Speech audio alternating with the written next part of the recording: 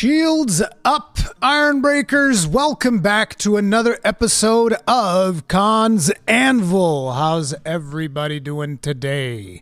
Hope you're all doing good. Hope you're all ready for another show. Just a quick heads up though, if you happen to be a member through the YouTube membership system and all of that stuff, I'm going to be working on a Q&A type of episode where you can ask me a bunch of questions and all that stuff. And I just posted a community post over on the community tab. So just in case you remember and you missed out on that, that is something that you can go to. You can put a comment there for like the Q&A. It's kind of like a behind the scenes type of thing. And that is going to be one of the things that I'm going to be doing for members and all that stuff. But yeah, hopefully you guys are excited. We have a lot of stuff to talk about today.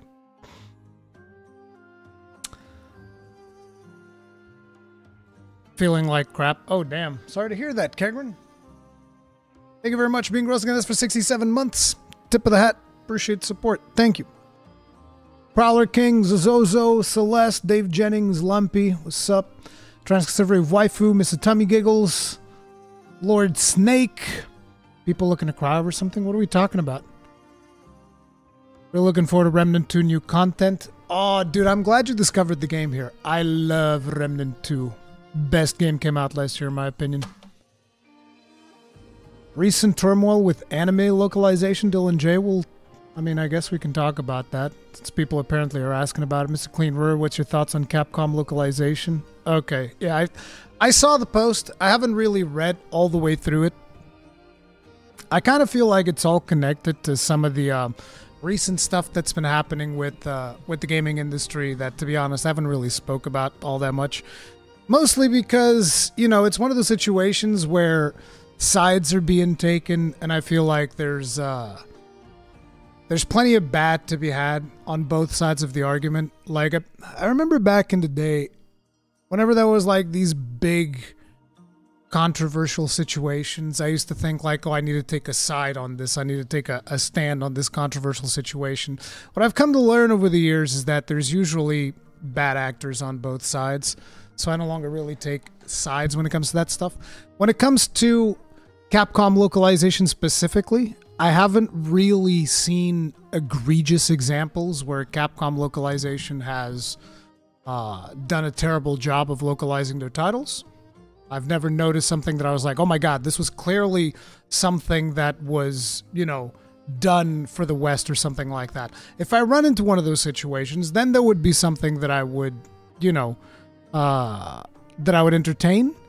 But as of right now, I haven't seen a situation that I would consider to be terribly egregious, so to speak.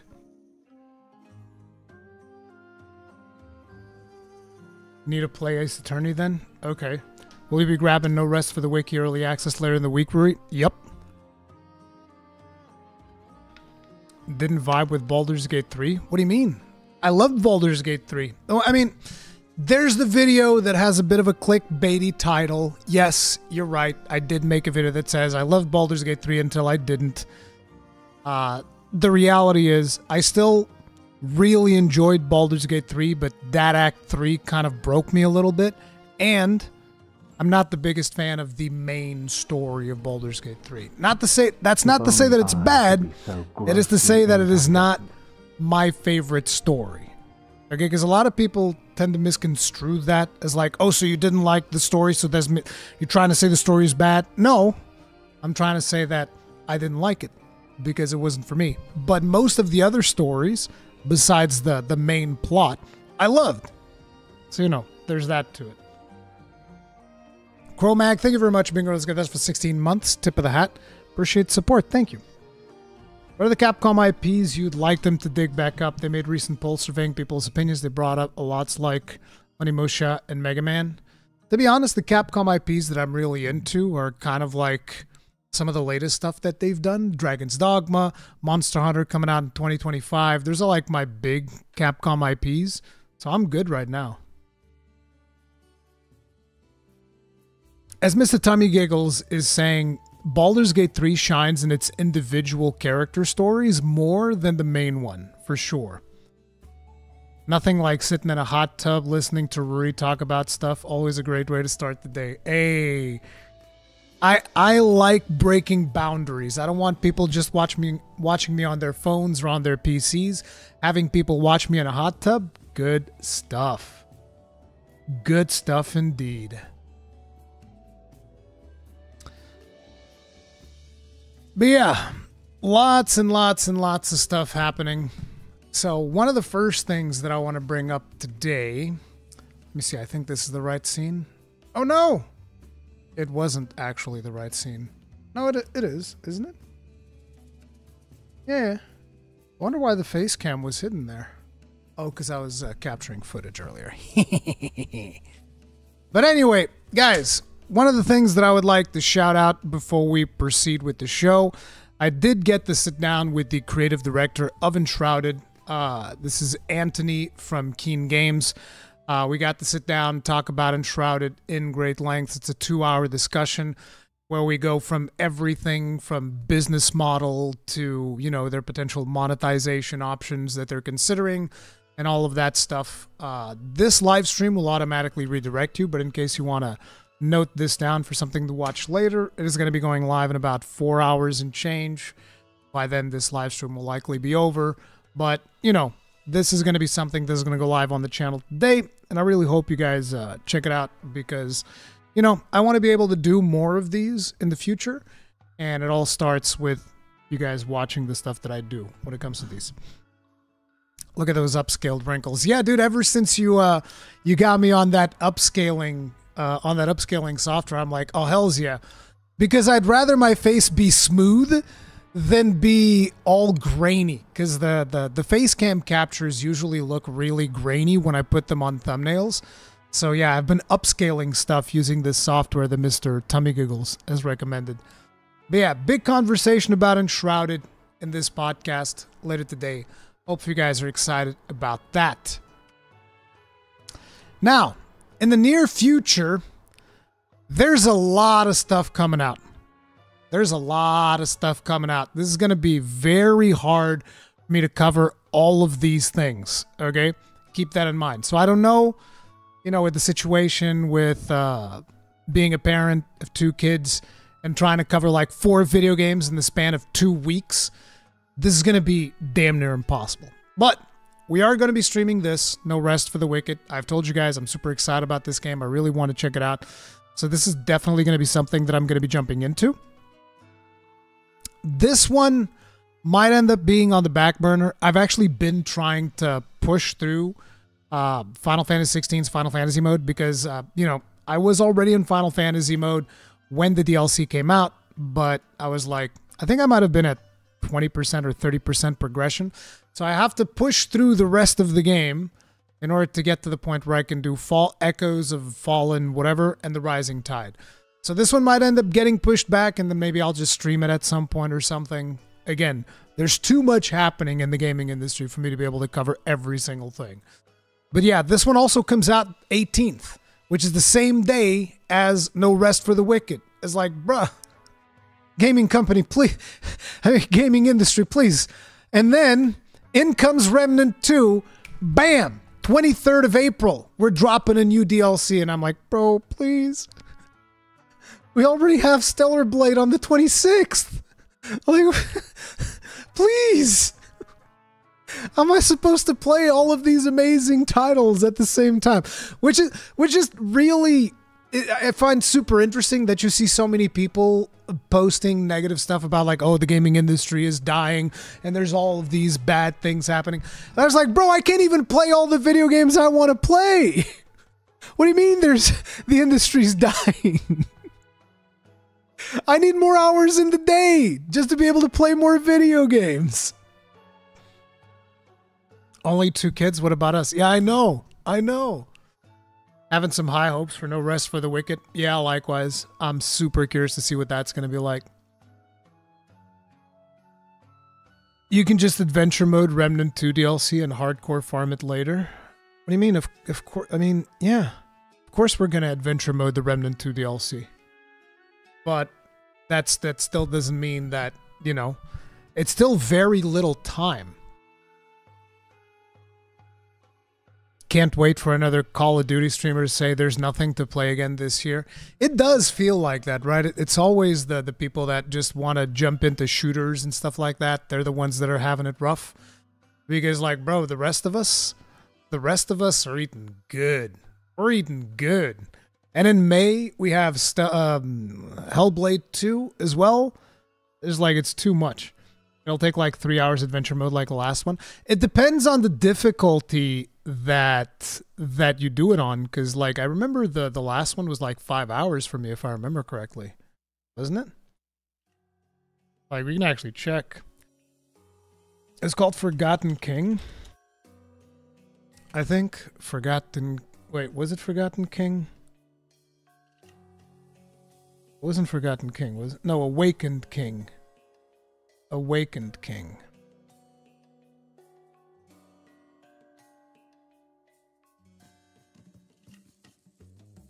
Yeah, see, I had to do 2 videos. It was actually almost 7 hours, but probably the last one. Oh, no. No, never mind. Yeah, took me about 7 hours, actually. But then again, I was playing in Apocalypse. I think I might bump it down to Nightmare, because Apocalypse last time was not the most fun. So I might bump it down to Nightmare just to enjoy it, because we don't have a whole lot of time. Yeah, I soloed it. Did we go straight into co-op last time, or did we we did it solo first? We could just go into co-op as well. Maybe we'll just go into co-op. That's another thing. Yeah, there was also the balancing issues with the Green Boys. The Green Boys in Remnant 2, those guys were rough. Those guys were rough. They weren't playing around. Also need to buy the Remnant 2 DLCs. I cannot recommend Remnant 2 enough. I feel like Remnant 2 is very much an underrated gem. Let me actually see what their Steam charts are like, just out of curiosity.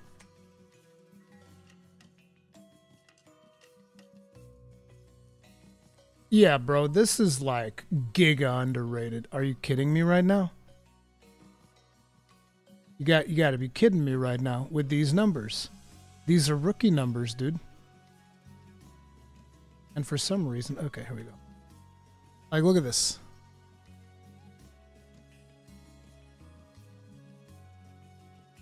What are these numbers, bro? 110,000 players?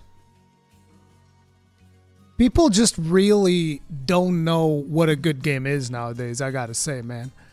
Like, how are you gonna have only an all-time peak of 110,000 players for one of the best video games that came out last year? What a joke, dude. Come on, gaming community, we can do better than this. We can do better than this, dude. Remnant 2 is amazing. But yeah, this is definitely something that we'll be checking out on the 23rd when the DLC comes out. We're going to have to play this on PlayStation, right? I can't really play it on PC. I wish they would allow us to transfer our save files. 'Cause it's just right now with the whole situation that I have a PC here and a PC back at home. PC gaming has just become so much more convenient for me now that, yeah, I wish I could just like, hey, let me just put my save file on PC. Boom. Good game doesn't necessarily mean popular. True. But again, it's one of those games that's been around when people have been just like, oh my god, the industry is in such a bad space. There's crossplay, but not cross-save. Yeah, a lot of video games do crossplay, but they don't do cross-save. You can do crossplay now on Remnant 2, by the way. That is a thing that we can do. Oh, I'm literally playing Remnant 1 on my Steam Deck. Yeah, dude. I gotta play the other one. There's another game in the Remnant universe, which is Chronos, I think is the name of it. I gotta play that one. That one's amazing. Games like this exist so you can say underrated. Yeah, true. By the way, guys, do remember if you're enjoying the live stream, you can hit the like button. It really helps us out with the show. So, yeah. Now, we have a lot of news to go over. Naturally, these are going to be like the next big 4 titles we're going to be covering here on the channel after the Enshrouded interview. But you can expect a lot of content around these bad boys. let's see if I can actually pump up my Final Fantasy 16 thing. I just killed Titan. I don't remember how many hours it is from Titan until the end of the game. There's probably still quite a bit. Still have to go to like the land of Barnabas and do all of that shenanigans. But at least side quests are really quick because I don't have to sit through the dialogue. I just skip everything now. Just glad Gigantic came back. Bro, I still remember when I first played Gigantic. I was sitting next to a dude. His name was Thor, and he looked like Thor, and he taught me how to play Gigantic. I don't think that dude is involved with that project anymore, though. I wonder. But that dude was awesome. That's always the memory that I have of Gigantic, is being sat next to a dude that was called Thor, and he looked like Thor, and he taught me how to play the game.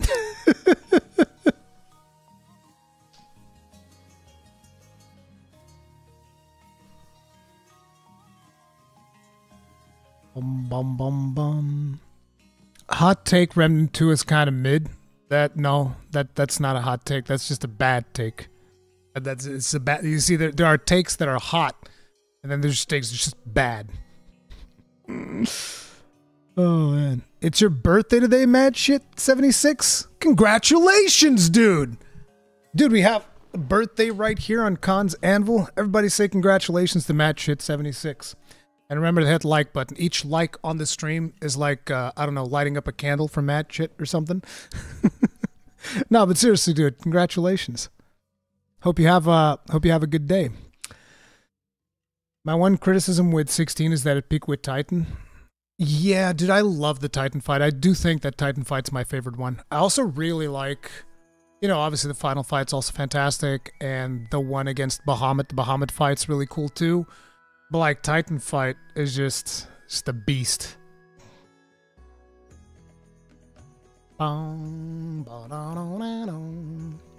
Alright, but these are the titles that you can expect to be hitting the channel pretty soon.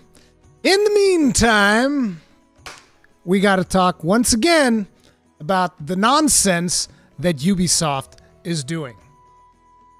So here's the interesting thing. We all knew that the crew was going to be shutting down its servers. This is something that we were aware of. We've talked about it. We've talked about how this type of stuff should be illegal, how companies should actually consider potentially patching their games, particularly games that don't even use their multiplayer element all that much. They should just be patched to become single-player games, and then you could keep on playing them. That would be something that not only would be easy, because you're not going to tell me that Ubisoft can't just shut down the servers. All the files are client-side, bro. Get the hell out of here. You're not doing any server-side processing. You're not doing any of those shenanigans. The multiplayer was like, oh, every now and then you run into other players or whatever. It was not that big a deal. You're not going to tell me that you can't just remove that infrastructure and transform the crew into a single-player game? Like, super easy. Probably 1-2 people coding max could fix that in like a couple of weeks. And you'd be like, hey, you know what? We did right by you guys. You guys supported our game, blah, blah, blah, blah. Boom, you can play it offline now. That would have been the cool thing to do. That would have been the pro-consumer thing to do. But Ubisoft didn't do that. Ubisoft's like, nah, you know what? Screw you guys. We're going to shut down the servers and you can all go pound sand for all we care. Whatever. Now, the interesting thing is that not only they did that, but they're also stripping your license for the game. So what does this mean? They're straight up deleting the game from your library, depending on whether you have it on PlayStation or Xbox or on PC. They're taking it away. They're literally taking your license for the game away, which means you can't download it anymore.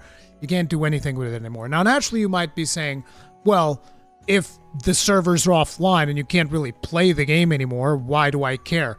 And the reality is exactly because of the reason being pointed out here by this PC Gamer article. Squandering the hopes of fan servers and acting as a stark reminder of how volatile digital ownership is. Fan servers is something that people often do to maintain video games running on PC. And it's not just on PC, like we talked about in the last Khan's Anvil episode. We talked about how Nintendo is shutting down the 3DS shop, online servers, all of that stuff, as well as the Wii U one. All that stuff's getting shut down, but there's a company stepping up called Pretendo. We'll see if if Nintendo is going to allow them to keep doing that, but they're basically going to have fan servers up so that people can keep on playing these video games online. So they're basically going to continue supporting that hardware for the foreseeable future, which is a really cool thing. And this could have been something that somebody would do with the Crew as well. But Ubisoft said, no, we're going to delete the game from your friggin' accounts because we don't care. Which is absolutely ridiculous. We have here in the article, the downside of digital ownership has reared its ugly head. Let me actually lower the volume here a little bit. I feel like it's a little bit on the loud side. The downside of digital ownership has reared its ugly head for enjoyers of Ubisoft's open-world multiplayer racer, The Crew. The publisher has revoked its license for those who own on Ubisoft Connect, almost destroying fan ambitions to revive the game in both an offline and online format. The Crew was pulled from sale back in December, with Ubisoft revealing that the servers would be shut down at the beginning of April. Frustratingly, despite a large portion of the game being doable in single player, The Crew remained an online-only endeavor because of greed. Because give me your money. The Crew remained an online endeavor throughout its decade-long lifespan that already rendered the game unplayable, but it seems Ubisoft is determined to take things one step further to stamp out any attempts to continue playing it past its expiry date. Fans began to notice earlier in the week that the license to the game had been snatched away from them. A message at the top of the game's library page reads, "You no longer have access to this game. Why not check the store to pursue your adventures?" It's also been moved to its own individual section in players' libraries, listed under inactive games. Apparently, booting the game directly from the installation directory will still launch the game, but only in a demo mode. You now have a demo of The Crew. The news was unsurprisingly gone down very poorly. This was the saddest, most ruthless decision I've ever seen in gaming history. Okay, that's maybe... Whoa, dude. That's maybe a bit much.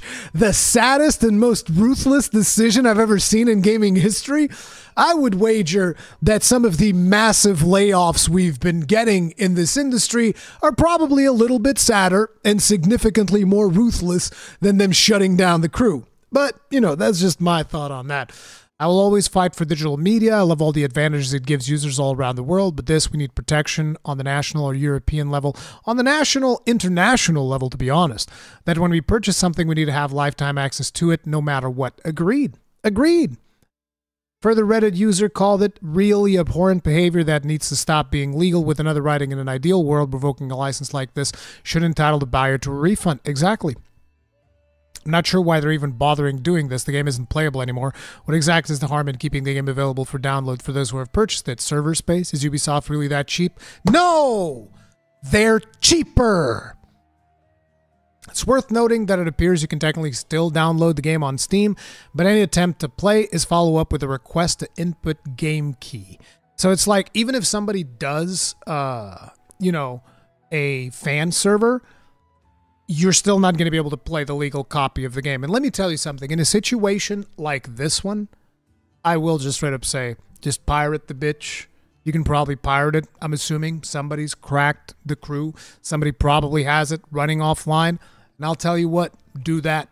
You know, yo ho ho and a bottle of rum. Fuck Ubisoft, dude. I don't give a damn. Like, that's some bullshit. You can't just, like, take games away like this. This is fucking stupid. But on top of it, the other thing is, like, we've had... This just shows you the future of digital media. This is where every piece of digital media eventually ends, particularly always online games. Like I've mentioned in a previous episode of Anvil, that this is the future also for Godfall. Now, I don't know how many people even remember Godfall. Let me bring up some gameplay to see if people remember this, because I actually had some fun with the game. Let me see. Godfall gameplay. Do we have like a recent trailer or something? Actually, I should have my own Godfall gameplay, no? Yeah, here we go. This was a 2-hour live stream that we have right here. It's like, I don't know how many of you guys remember this game. I actually enjoyed it. I enjoyed it quite a bit. I thought it was pretty fun. Had a blast playing it, played all the way. I really enjoyed the parry mechanics that you had with the shield and whatnot. It was really fun. So, yeah, this is a game that sooner rather than later, you're going to see take the exact same route as The Crew. It's just going to be deleted. It's going to be gone. It's going to disappear from your libraries, and you're never going to see it again. You guys remember this? Yeah, I enjoyed it as well, Dave Jennings, but eventually they're just going to remove it. This was actually a multiplayer game, and never once did I play the game in multiplayer, which I thought was interesting. But yeah, you know. I think the game is still available at this point, but eventually it's not going to be available anymore. That's just going to be a thing. That's what we're going to have to deal with moving forward with digital purchases and all of that jazz. So keep that in mind. But yeah, all of this stuff eventually is going to end. Recently, we've had another example. Like, I don't know if you guys remember when the demo for Stellar Blade came out, it was leaked ahead of time, and PlayStation were just able to just straight up go into your hard drive and delete it. And I was like, hot damn. That's how it is, huh? You just go right in there and delete that bitch, and it's gone. Now, that's a completely different situation, but it kind of illustrates how easily it is for companies to actually just go in and delete stuff when all you have is a digital license. And let's not kid around. If you actually ever bother to read one of the end user license agreements, you know that even if you have a physical version of the game, technically speaking, you don't really own it. You've never really owned video games. Everything is just a license. You own a license. The thing is, obviously, from a practical standpoint, what we like to do is we like to actually own our video games, which is why it used to be the situation where you could actually go and buy a physical version of a video game, and that would be something that you would have in perpetuity. To some extent, you can still do that in some situations, but it's definitely been something that is coming under attack. And this is something that is especially true with our friends here at Ubisoft, which, like I mentioned last time, there's also that whole thing where they don't want you owning any games, because what they really want you to do is to jump into their subscription model. Why do you think there's a $130 version of Star Wars Outlaws? And then they, in the same page, they show you that you can just, you know, do their Ubisoft Connect Plus thing for 18 euros, play the game, and then be done with it. This is them making you comfortable with not owning your video games so that they can just keep deleting it. Because at the end of the day, they don't want you playing old games, which is one of the things that is happening in the industry. A lot of people are resorting to playing old games rather than playing more recent ones because, you know, the old games are still good. It's not like they have an expiration date where they're no longer good and now they suck or something like that. So Ubisoft doesn't want that. They're like, no, you need to be playing the latest game. You need to be always buying new games and playing the new ones. We don't want you playing the old ones. And this is one of the things that you're going to be seeing with Star Wars Outlaws as well, because just in case you weren't aware, this is from Wario64. You should be familiar with this account. This dude like tracks deals and whatnot. And according to the box art of Star Wars Outlaws, you're going to need internet just to install the game.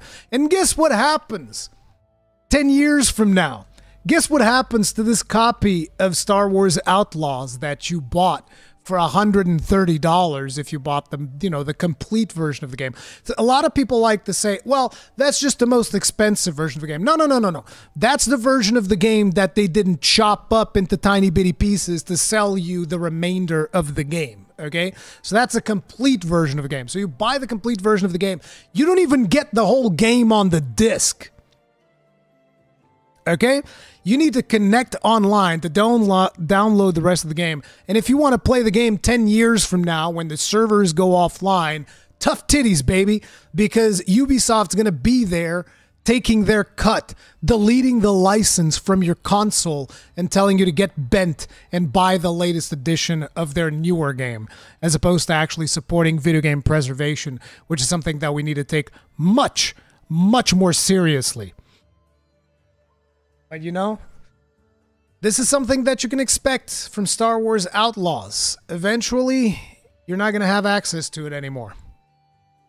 It is what it is. A lot of the times, they literally give you practically a blank disc. Yeah, there was a recent Call of Duty game where somebody saw how much data there was on the disc, and it was like less than 50 megs or less than 100 megs or something like that. So basically, the disc was a fancy coaster. And the discs in that situation, by the way, you know what they become? They just become a form of DRM that is another point of failure that gets introduced into your machine. So not only do you not have the benefit of having the game in the eventuality that servers go down or you just don't have access to the internet for the day and you need to like install the game. Nope, can't do that. can't play the game without connecting to the internet. But not only that, but on top of that, you have to always have the disc on after you install the game. So it acts as a form of DRM. And in case your drive stops working, you can't play the game anymore. So it's basically a digital purchase that has an additional layer of DRM, which is like, bro, there's just so many disadvantages to a physical copy that is absolutely ridiculous. Because it's like, if the video game is going to be, if I can't even play it offline, what is even the point? Because it's a single player game. You know, you will be able to play it offline after you install it once, but if you don't have access to internet, or 10 years from now when the servers go down, tough titties. It's over for you. Over. Rurikhan, sir, with the various patches games get these days, how can one get a physical copy of the game to have the latest patch that comes 2 years later? You can't. Like, for instance, the perfect example of that would be Monster Hunter Rise. If you buy the physical version of Monster Hunter Rise Sunbreak, you're getting Monster Hunter Rise 1.0. So it doesn't include Sunbreak, and it doesn't include even like the 3.0 patch that we had for the original Monster Hunter Rise, which is terrible. It's absolutely terrible. Which is something that I don't like. Like, I would actually buy the physical version of Sunbreak if it included Sunbreak, but it doesn't. So it kind of sucks. But yeah. Rurikhan, your video the other day on Outlaws, you were going to talk about specs for running the game, but you never touched on it. Is there any points where you're going to bring up? It was mostly the online thing because I thought that the always online requirement was actually going to be required for when you were playing the game, and I figured that would be something that would be listed under specs. But no, you don't need to be always online to play. You just need to be online for your first installation and activation. So it was a moot point. Basically, it's physical DRM. Yep. The point is to forcibly lose my old product, so you're forced to buy my new product. Yeah, exactly. That is the point. But that is the situation with Star Wars Outlaws and Ubisoft as a whole being just scummy company with scummy practices and whatnot. Interestingly enough, the biggest thing that people are still discussing is whether or not the character is ugly. That's still one of the biggest things. And it's like, look, the character itself, this is my opinion on this, the character itself was deliberately made uglier than the model that posed for this character. This is a fact. And I think that people that are trying to dance around this as if, oh, but the character is actually pretty, and I'm not saying the character is bad looking. I'm not saying the character is ugly. I'm saying the character is uglier than the model that they used as a basis for the character. And this is intentional. The reason this is intentional is because they want her to look rough. My biggest thing that I find maybe less attractive is the hairstyle. I don't like this hairstyle at all.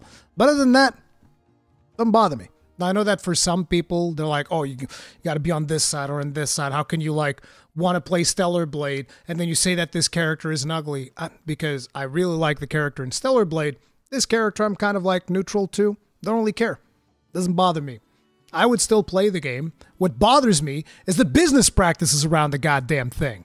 That's what bothers me. The other thing is also some of the animations. Like, if you actually pay attention to some of the animations in this trailer, I feel like they look a little bit unnatural. Like, even this one where they're kind of like, see how they're doing the editing on this scene where she pistol whips this dude? It's like Hollywood camera shakiness, like super fast angles and all that stuff, because it doesn't look natural. Because this is one of the things where I feel that Ubisoft really kind of sucks. And this is one of the criticisms that we should kind of like take more seriously, is the animations. I feel like they could have done a much better job with animations on this game. But, you know, that's one of the things where I feel like Ubisoft has never really excelled at, is animations. And that would be one of the things, because people are comparing like how beautiful Eve from Stellar Blade is to how beautiful this character in Star Wars Outlaws is. And to me, it's like, look at these animations, bro. And we're going to be looking at a Stellar Blade video later on. But yeah.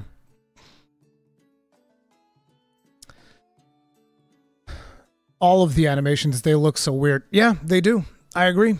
But again, that's one of the things that's like characteristic of Ubisoft games. I just feel like their animators have a lot to learn, or maybe it has to do with the engine that they use or whatever. But I feel like their animation department definitely needs to put in a little bit more work nowadays. But, you know, it is what it is. Rurikhan, did you see that report that the Jabba quest shown in the trailer is actually behind a season pass? Yeah. I talked about it last time, too, that I think is super scummy. See, those are the things that we really need to be talking about. How the mission, an exclusive mission for one of the most iconic characters in the Star Wars franchise, Jabba the Hutt, is behind a paywall. Are you kidding me? One of the most iconic characters, particularly for a game that is about scoundrels. Not only one of the most iconic Star Wars characters in general, but on top of it, one of the most relevant characters for a scoundrel-type story. And that mission is the one you're going to put behind a paywall? Being an absolute scumbag doesn't even begin to describe that goddamn behavior. Jabba behind the paywall. Yeah, how adequate, right? Expecting Star Wars not to be a cash grab. Are you kidding me? Yeah, challenge level impossible. Challenge level impossible. What paywall? I mean, you don't get the Jabba the Hutt mission in the standard version of the game. You need to buy the deluxe edition of the game in order to gain access to the Jabba the Hutt mission, in case you're curious. Luke Paywalker, exactly. Exactly. Oh my god, we're going to crash YouTube over here because I have too many windows open. It's dishonest? Yeah, dude. If Jabba ran the payment for this game, that's how he would do it. I think Jabba would actually be more magnanimous. I think Jabba the Hutt is less greedy than Ubisoft. Wait, they literally made a mission exclusive to an edition? I can't believe you guys don't know this yet. I thought we talked about this. I mean, I know we talked about this already. But I'll show you guys. Like, look, if you go over here, hit the pre-order button. It's going to take you over here to the different editions. Hey, where's the different editions? Oh, here we go. Oh, did they changed the screen? Or is it not loading properly? Ah, here we go. See, here's the standard edition. And then in the gold edition, look at this. Season Pass. The Jabba's Gambit exclusive mission available at launch. Yeah, buddy. Yeah, buddy. That's what you get. That's what you get. I don't know if they give you more details about that specific mission, but yeah, there it is. Rurikhan, should the gaming industry tone down in visual quality and focus on more important factors like gameplay and story? Thinking of how Elden Ring graphics aren't great, but the style holds high. You know what is a really good example of that? Stellar Blade. Stellar Blade, curiously enough, a lot of people are focusing on on what the character looks and all of this stuff. And that's actually a really neat trick that they've pulled off. Like, let me show you guys. Let me show you guys. This is really cool. Stellar Blade Rurikhan should bring up my Stellar Cheeks gameplay. So like if we actually go here, is there one where I go closer to a wall? Because that would enable me to really showcase my point. It's kind of dark in here. Okay, this should be close enough. Okay, so like if you look at this image, I wish that there was a bit more brightness to it.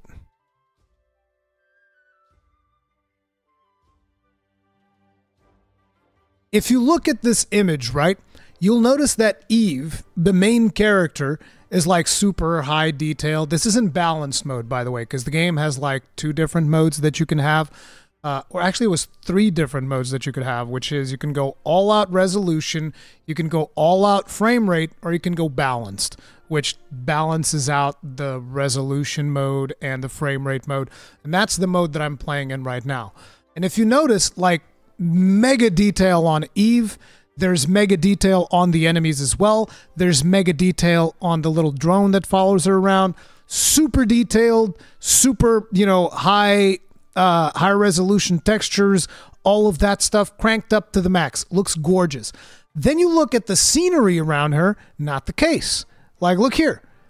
Does this texture right here look particularly impressive? No. And you want to know why? Because it doesn't need to be. Because it doesn't matter. because you're going to look at this for 1/10 of a second before you jump over here and jump over to that balcony. And the people that obsess over the quality of this thing needing like an 8K texture with surface scattering, bump mapping, and all of that other bullshit, it doesn't matter. Doesn't matter at all. What we need is pitch perfect buttocks on Eve. That's the thing. No, but seriously, the detail on the characters and the enemies and the animations, that's where it matters. The level does not need to be nearly as detailed. And this way, they can have the game still run at around 60 FPS, and it still looks really good. The one thing that they need to let me do in the final game, though, is get rid of that goddamn film grain filter that they have on top of the game. I'm gonna knock points down in my review if there's not an option for me to get rid of that shit. I'm gonna tell you right now. But yeah, see, that's the thing. This is how we tackled that specific question that you were making. You put the detail and the budget for the detail where it matters, and you cut down on that detail where it doesn't matter. Just make sure that in the final rendition, it still looks good. It doesn't need to look pitch perfect, you know, super high resolution. It doesn't need that. For what? For a piece of rubble? Who cares? And the people that care shouldn't care.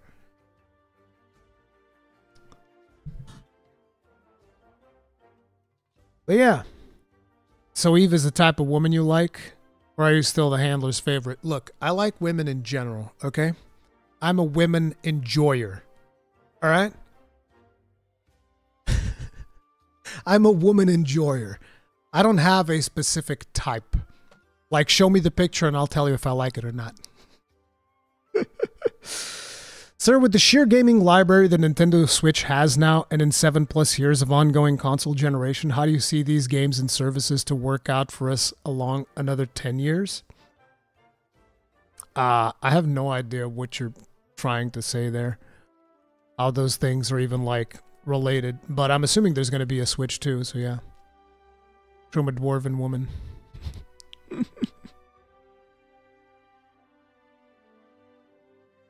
Really likes Aloy. I do! You don't like Aloy?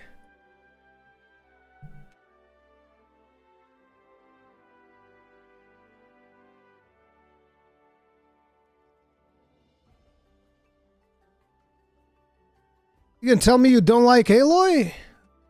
Like Aloy is ugly or something? People are crazy. Goddamn right I like Aloy.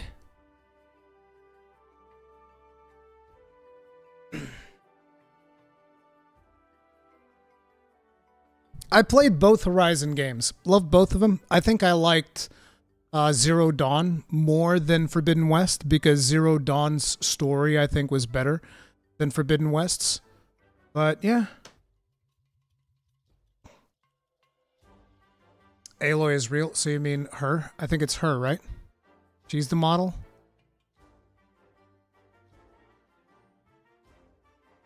Zero Dawn had way better story. Yeah, the story of Zero Dawn is really good. I really like the story of Horizon Zero Dawn.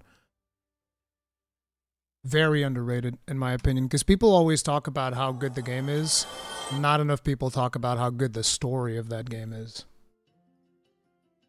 Banquise, thank you very much for the souls. Tip of the hat. Appreciate the support.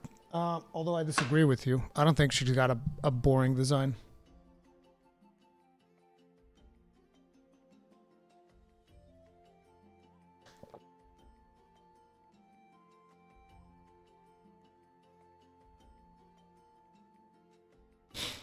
If you read everything and the lore is great. Yeah, it is.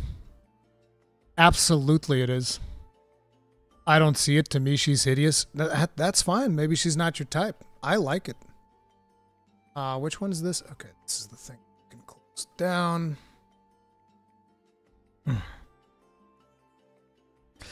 At some point, she looked like Nikocado Avocado. Was that edited? Yes. Yes, it was. People edited the crap out of a lot of pictures that you see online for Aloy for some reason.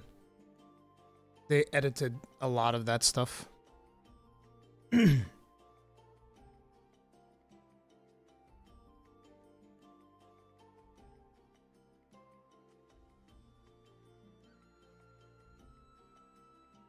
Could you imagine dating a game model and playing the game she modeled for? Would it be weird?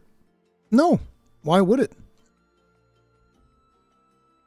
Like, do you think that actors who date each other and then they watch, like, or not even date each other, but like an actor's spouse, you think that they're going to watch the movies of their better half and it's going to be weird?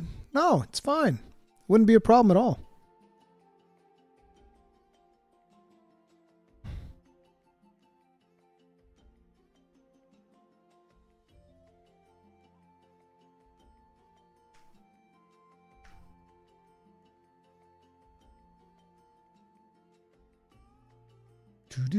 I think I pulled up most of the topics that people wanted me to talk about here. There were talks about a Final Fantasy IX remake. I don't know anything about Final Fantasy IX remake.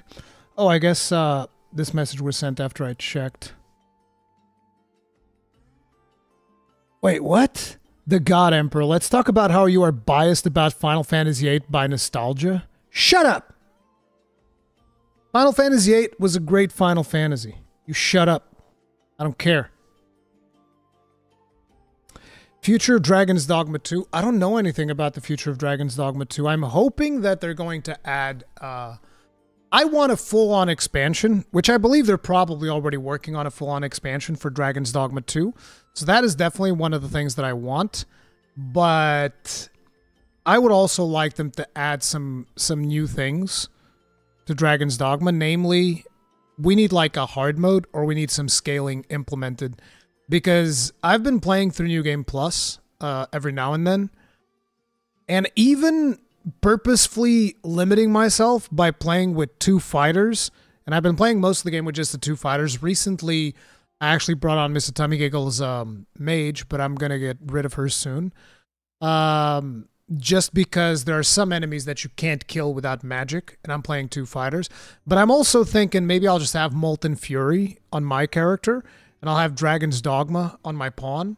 So that way I can still hit with magical damage whenever I need to do that. Even though it's not the most elegant of solutions. I did upgrade Molten Fury all the way, but the damage is still kind of like meh. So yeah.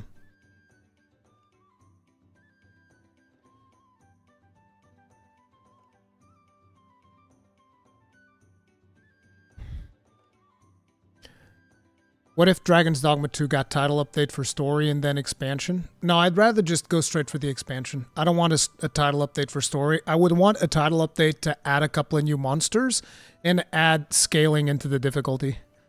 By the way, Mr. Tummy Giggles, I got some bad news, okay? My pawn had sex with your pawn, and now she's got Dragon's Plague.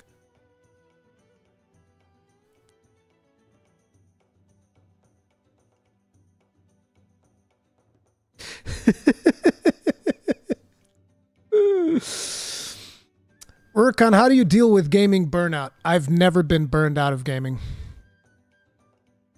I might get burned out of an individual game, and how I deal with that is I just play a different one, but I've never gotten burned out of gaming. Sometimes I feel burned out on content creation because like I just sit here and think about it for hours and hours about what video I should be doing. That is very frustrating. That is an extremely frustrating situation when I'm just like sitting here at the office and I'm like, okay, I need to work on this video. What am I going to say on this video? How's that going to work in the algorithm? What thumbnail am I going to make? Is this video worth it? Should I work on it? Is it? And 4 hours will pass and I'm just literally sitting here looking at Twitter, looking at YouTube, trying to figure out this imaginary video that I want to put out. Yesterday was one of those days, by the way, because I knew I wanted to put out a video for Enshrouded, but I didn't know how to title it appropriately in a way that would make sense, because it was essentially to kind of prepare the algorithm for the Conscast that we have releasing today. And that is something that is very frustrating. So yeah, while I do get content creation burnout, and I get that often, I never get video game burnout. Like, because the thing is, there's always another game that I want to play. You could literally stop making video games and I would probably still have games that would last me for the next 10 years that I would play, including some stuff that I would want to replay. Like, for instance, I want to replay Xenoblade Chronicles X. I really do. I can't. I don't have time, but I really want to replay Xenoblade Chronicles X. I missed that game. I missed that world. I haven't even finished Xenoblade Chronicles 3, and I want to replay Xenoblade Chronicles X. That's just an example, right? I want to play Persona 5 Royal. I want to play, I need to finish Final Fantasy 16 Final Fantasy mode to get the DLC. I need to, what's that other one? I need to play Armored Core 6 because I haven't finished New Game Plus Plus. I want to play Elden Ring. It's like there's so many games. You could literally like not release video games for the next 10 years and I would still be playing video games nonstop. Easy. Sounds almost like a form of writer's block. Yeah, the James221, I guarantee you that is probably one of the things that content creators struggle with the most is like, oh man, I need to make a video. What am I going to make a video on? What is the topic? What is the thing? This is actually one of the reasons why I wanted to have Khan's Anvil, was just a show where I could just sit down, talk about stuff with you guys, almost, live gaming talk show. Because that actually takes me away from that mindset of, oh my God, I gotta think of a video. Do you think Dragon's Dogma 2 will get a hard mode? I hope it does. I hope it does. You need to play Outer Wilds and Metal Gear Rising. Dude, for a split second, I thought you were talking about Metal Gear Survive. And I was like, the fuck do you mean I gotta play Metal Gear Survive? What kind of cruel and unusual torture is this? That's another one. I want to play Outer Wilds at some point. I don't have time. But yeah, so gaming burnout, I don't have that. Never had that. Not in my whole life. Been gaming for, I don't know, how many years? I think I started gaming when I was like 7. 7, I think, is when I started gaming. I learned how to operate my dad's Amstrad PC to play Space Invaders. So, considering that I'm going to be 42 this year, 35 years. I've been playing video games for 35 years, and not once have I felt like I'm burned out of gaming. I felt burned out of games. Usually I just play another one. No, I've never played Asura's Wrath. That's another one that I would love to play as well. Never played Asura's Wrath. No, but I would like to play Metal Gear Rising as well. See, again, like I said, there's so many good games out there. And there's no way that, I would ever get burned out. Near Replicant, that's another one. Hell, I got a code from Square Enix from that game and I never even played it. I never even played it.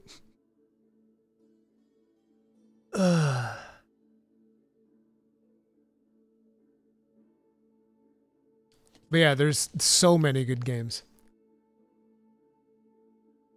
Haze Darkness, I probably would, but I don't really do a lot of strategy. See, that's one of the examples where it wouldn't make sense to make videos about that game in my channel because the algorithm would slam me into the dirt. I would still do it if I had the time.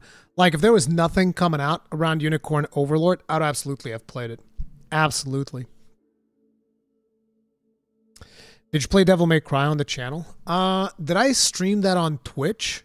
I think I might have streamed that on Twitch. I was still going through that phase where I would stream half things, some stuff on Twitch, some stuff on here. Most of the times I would prefer just streaming everything here and condensing everything into one channel. But sometimes when I do off-topic stuff, Twitch is just easier. But I don't remember if I played Devil May Cry 5 here on the channel or if I played it on Twitch. Pal World Dating Sim. Are they actually doing that? Rurikhan, Persona, or Shin Megami Tensei? Personally, I prefer Persona, but I never played too much Shin Megami Tensei. I just like the Persona vibe more. You never played the OG Nier even though I sent it to you. Exactly, Gru. Still have... I love that you sent me that box, though. Comes with a goddamn manual, dude. I'll never forget that. I miss games having manuals.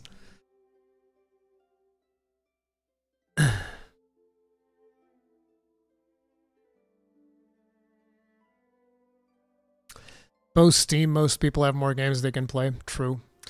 So anyways, there was a new video that they put out for Stellar Blade. I figured we'd watch that. Go ahead, pause this. See what this is all about. Stellar Blade: The Journey Behind the Scenes, PS5 games. The inspiration for creating this game came unexpectedly.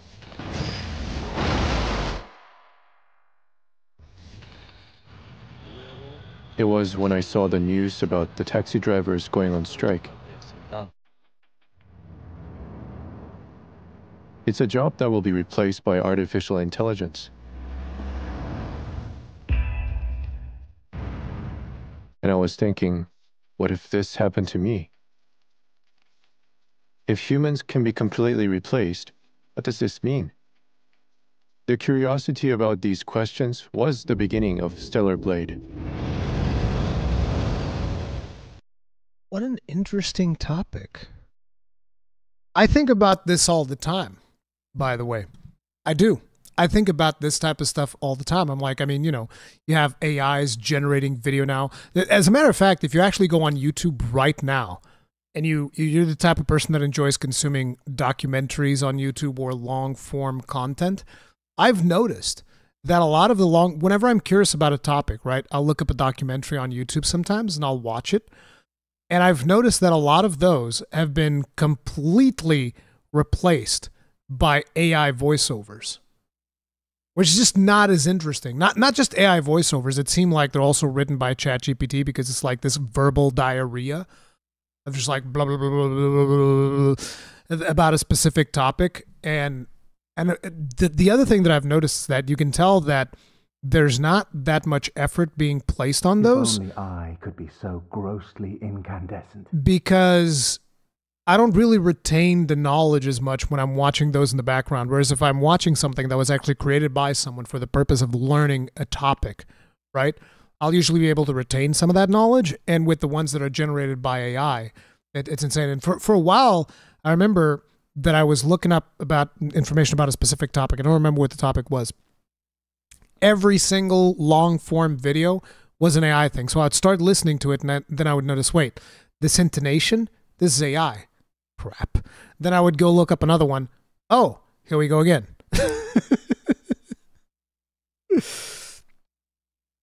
JV Doc, thank you very much for being grossly incandescent for 11 months as a thing. Thank you, sir.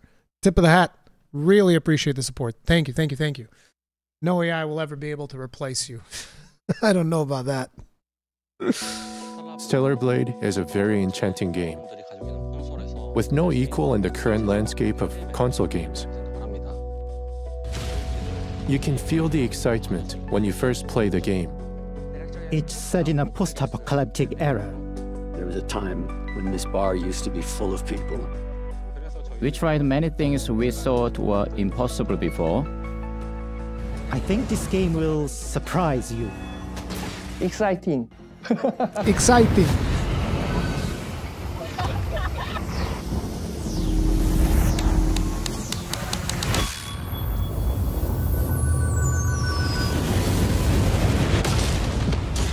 (07531) pod landing complete. Stellar Blade tells the story of a female warrior fighting against unidentified life forms.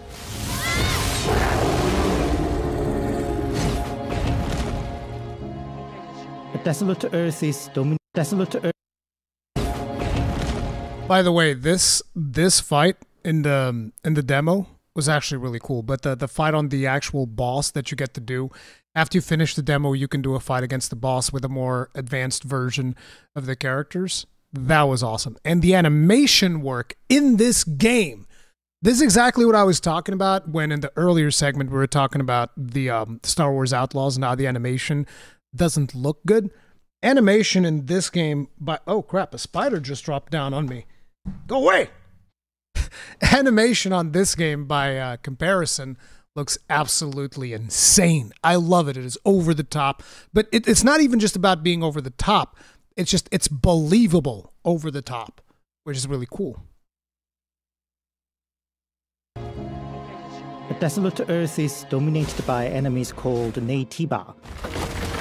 where Naytiba suddenly appeared on Earth, attacked humans, and drove them out to space. As you play the game further, you may find that this is a story about humanity.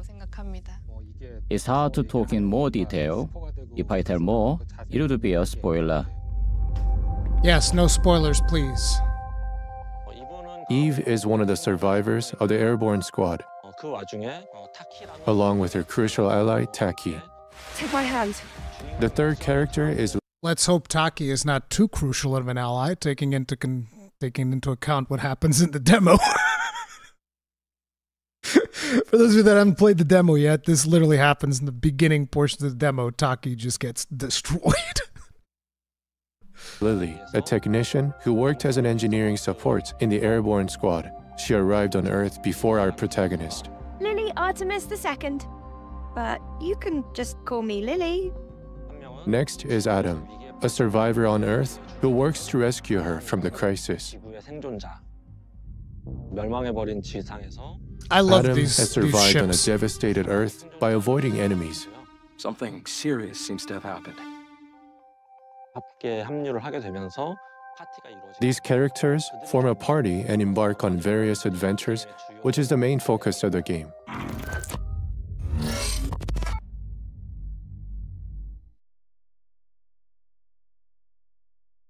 We don't start by drawing the characters first. We actually search and reference the costumes first. We buy them, have a model wear them, and then scan them in 3D.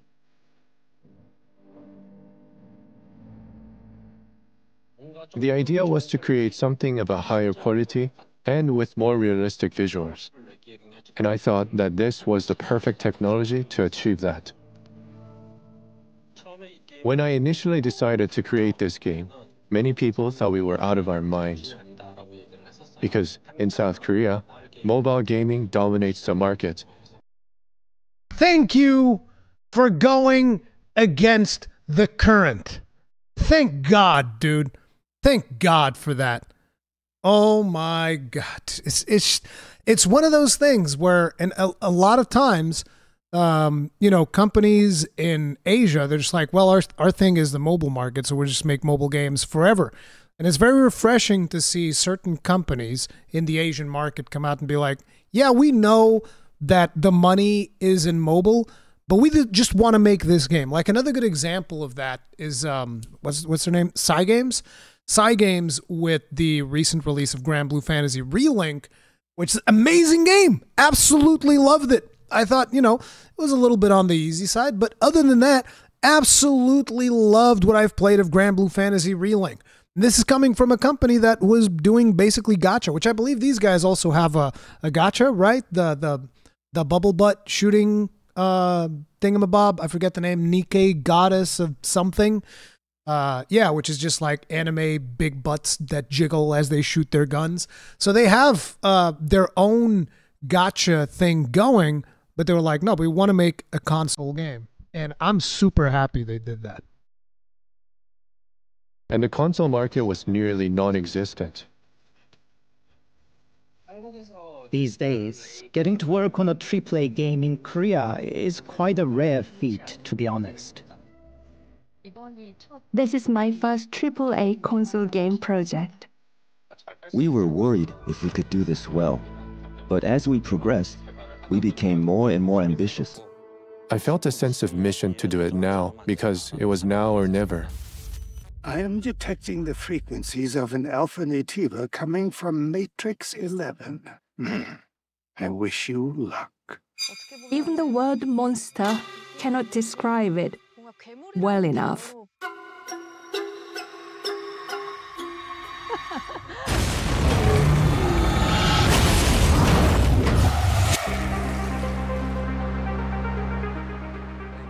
The game's main villains are called Naytiba and are monstrous creatures who took over a desolate planet Earth.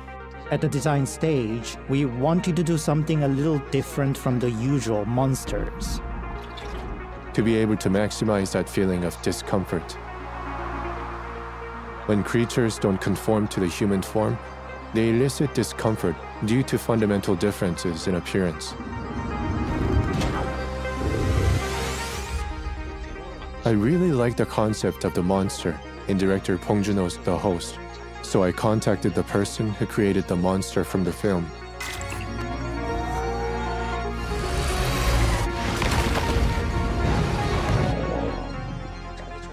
Jang Hee-chul joining the production. This game, like in that scene with the ships coming down, gives me some friggin' Evangelion vibes. And some of the monster designs also give me a little bit of Evangelion vibes. Some of the other ones give me Bayonetta vibes, because Bayonetta also had these angelic looking monsters in Bayonetta 2. So yeah, there's some vibes there. Was an important turning point for me. He basically shared with us all the know-how gained at the Weta workshop. Thanks to that, I could feel my skill set go up a notch. The Hammerhead horse. One of the unique things about us is that we design monsters in a very unique way by creating actual sculpture mock-ups. This helps tremendously with the representation of mass, a character's sense of presence and proportions in general. So the result is a type of creature that's certainly peculiar, and in a way even grotesque.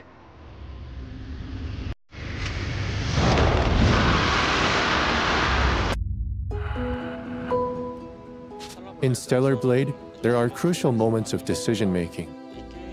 The game's choices might lead you to deep contemplation. But the game never forces that upon you. This project started with one question. What is humanity? Is humanity something that can be lost? Or can it be replaced? I'm excited to see how players feel about that. I think you'll naturally be curious about what happens next. Yes, very. That's enough for introductions. Oh, they're gonna do another one. Nice. I mean, I'm hyped. What I've played of the game, I thought was pretty fun. Like I said, I did feel a little bit of stiffness from the controls, but that might just be something that I'll get over after I get enough practice and more playtime in. But I'm super curious to see what it's going to be like, particularly after what he said, how the whole idea came about because of AI kind of like replacing humans. Definitely getting a lot of Nier Automata vibes on that as well. Yeah, I think it'll be interesting. I think that'll be interesting. The other thing was also the soundtrack. The soundtrack was on point in the demo. Again, Nier Automata vibes in there. Well, we'll see. We'll see how it all pans out. But I think Stellar Blade's going to be a really, really good game. I suspect that's going to be the case. Most likely we're going to be doing streaming for this game, by the way, because I did a community post where I asked you guys what was your preference. Let me just see here. We did a community post for it where I asked, right now my plan is to just live stream Stellar Blade once it becomes available. What are your thoughts for a series? And then I gave the example of what it would be for an LP, which would be kind of like what I did with Rise of Ronin, that video that has the first 4 hours or something. And right now with the votes, it seems like the people that do care would prefer it to be live streamed. And most people don't really care if it's live stream or let's play. So I'm probably doing a live stream. I'm probably going to do something similar to what we did with Dragon's Dogma 2. So if I get early access for whatever reason, then I'll play a bit. I'll do probably like a beginner's guide and an impressions video and my thoughts video. And then we'll just stream the whole thing. So that means that potentially won't be like a full-on first time doing it or whatever, but there might still be things that I haven't done by the time that the game release. So we'll see how that is, but yeah, it's probably looking like a live stream project more so than traditional LPs. That just seems to be the way that these things are going to go. But yeah, I'm excited. I don't know if you guys are excited or not, but yeah, it's looking pretty good. Interestingly enough, however, that's not how everybody sees Stellar Blade. There's a lot of people that are upset about it. But one of the things that I've noticed is that there's like this rivalry forming online right now. And it is a rivalry between Stellar Blade and Star Wars Outlaws. Because you have the people that that are upset at the fact that Eve is a more sexualized character, more sexy character, and all of that stuff. And those are the same people that are like, oh, the Star Wars Outlaws model is this, and Eve is that, and you guys just want to masturbate to Eve and all of that stuff. There's definitely a rivalry between the fandoms of both games. I don't even know if it's the fandoms or if it's just mainstream media kind of like stoking the flames. We're going to be looking at some of those examples here in a second. But I figured because I had seen this popping off, I was like, okay, let's ask the question.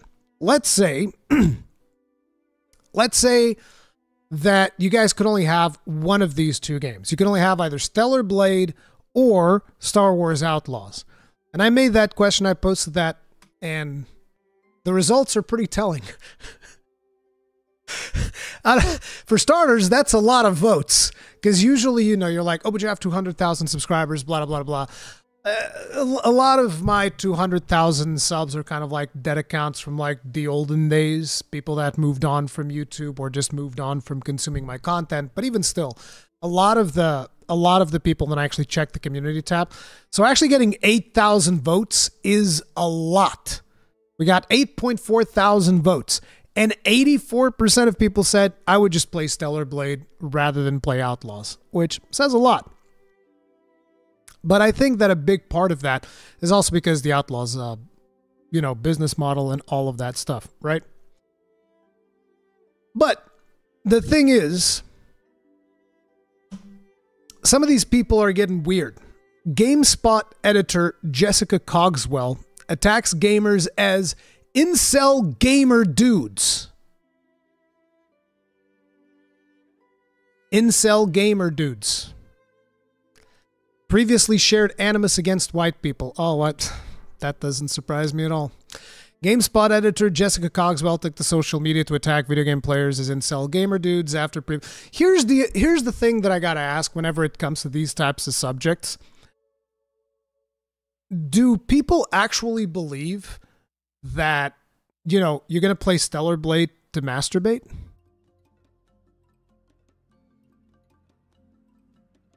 You have porn. It's free. You can just go look at porn.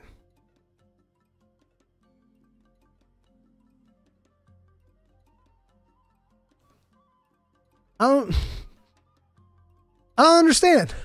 It's like, so, for instance, if I like the model of Eve, does that mean that me, father of two, happily married man, at 42 years of age, I'm an incel? At the end of March, Cogswell wrote on X, man, I don't know what all these incel gamer dudes are expecting games to have hot characters and characters representative of them at the same time.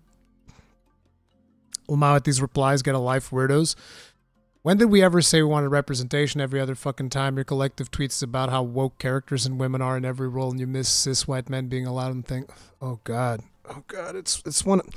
I didn't read this article ahead of time. Oh god. I don't even feel like finishing reading it at this point. Really, dude? Here's one of the things that I will say. Over the last couple of years, I have seen people use the term gamers as a derogatory word.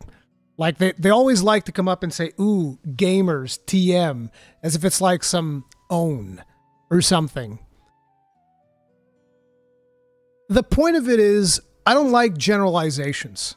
Every community has bad apples, like Jessica Cogswell would be an example of a bad apple in mainstream media because of the way that she conducts herself in social media. But at the end of the day, if you don't like gamers TM, why exactly are you looking at a place, why are you working at a place like GameSpot? If you don't like gamers TM. I don't think that gamers is like a derogatory word. I think that there are some people in the community that are a little bit weird, but every community has them. There's like, this is just a weird thing for me, you know? We have the same example with IGN France, where they were like upset and saying that no problem, go tell that to the women who are hit, killed, denigrated, or commit suicide because they cannot live up to the fictional standards expected by men. Well, what about the portrayal of men in video games? We're all like big, buff, muscly, in shape guys. I'm a fat guy. I can't live up to those expectations either. The problem is not the sexy design itself, except that it sucks compared to others, but hey, that doesn't matter. But the percentage of males who will only want this type of fictional body in reality, I mean, if people actually believe that, they're deranged. It's like... But, not to mention that she is scanned from an actual model, so it's not a fictional body. It does exist, although very high standards. Obviously, we understand that this does not shock people who think that women are objects or must obey and be beaten. Like, where the fuck does this even come from? I like attractive women. That means you like women to get beat.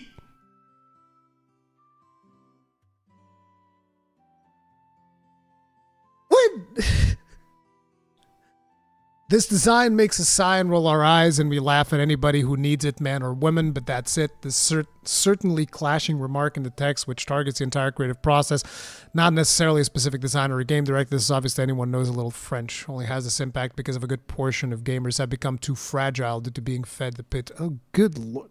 Fucking hell, dude. Jesus Christ. Again, I must question, why do you work in video games? What? You're clearly not having a good fucking time. Holy shit. Whew. God damn. This is insane. This is just absolutely insano territory, dude. Insano territory. Are they biased against sexy women? It's like, bro, it's the whole thing back. I don't know if you guys remember, but back in the day, we had this example. I don't know if we still have it. Dragon's Crown, sexy dwarves. It was actually called Dwarfgate.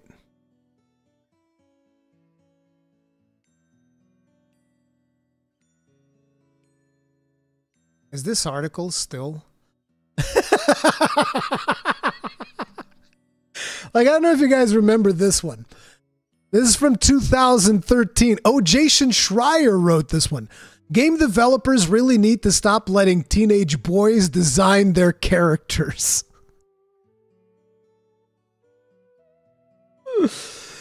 The story has got... Oh my god, they removed it. This story has gotten a little bit bigger over the past couple of days, and I've apologized for insulting Dragon's Crown artist George Kamitani. For more context, check up our follow-up right here. I guess he changed his mind. But like, basically, when he did this, the did they not show the dwarven thing?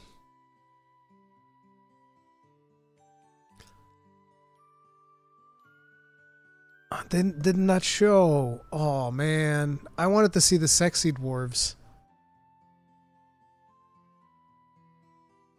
Because like what happened was the artist basically posted and he said, "Oh, you didn't like my image? Let's see if you like this one." Oh, it's not available anymore. Does anybody have a... Oh, here it is. Boom. This is the one. So the artist that designed this character, which was the thing that Jason Schreier was complaining about, he basically went and said, "It seems Mr. Jason Schreier of Kotaku is pleased also not..." I guess this is a rough translation, but basically saying that he didn't like with our sorcerer or Amazon. The art of direction which he likes was prepared. It's true. These big manly dwarves. Dude, this was like the most Giga Chat thing ever. I was like, okay, You don't like the sorceress in the Amazon? I got what you need right here, brother. I got what you need right here.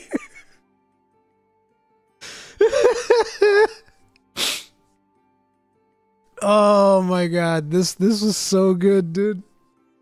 This is so good. But yeah, that's like the thing. You see, this is not a new thing. There's always, for some reason, people always like to, you know, harp on when characters are too sexy or whatever, and they get like all upset about it.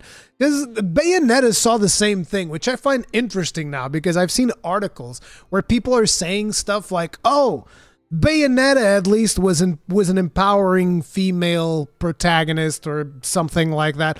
It's like, motherfucker, you know damn well when Bayonetta came out, you wrote the same shit you're writing for Stellar Blade. Don't lie. You did the same shit. I saw it. I saw the articles with my own eyes back in the day of everybody trashing Bayonetta for the sexiness. It's like, get the fuck out of here. This is some bullshit, dude. So it's like, people have always been upset whenever there's a sexy character in the game. And it's like, whatever, dude. Whatever. You go do what you want. I don't care.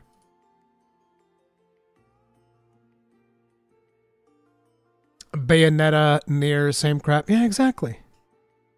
Don't believe your lying eyes. True. Same thing happened with Tifa. Didn't people complain about a nerf to Tifa's assets? I've heard that Final Fantasy VII fans were not particularly pleased when the remake came out because there was a nerf to Tifa's assets. Same thing happened with 2B. You guys remember how Yoko Taro simply did not give a single ounce of a fuck? And he just went all out and he's like, oh man, I see all of these pictures of the sexiness of my character. If you could all just like get those together into one big file that I could share online. as the mainstream media is like losing their minds, like, ugh, this whole 2B is too sexy. Can't have this. It's like, man, if only somebody could collect all of these sexy pictures of 2B so that I could see all of them in one spot.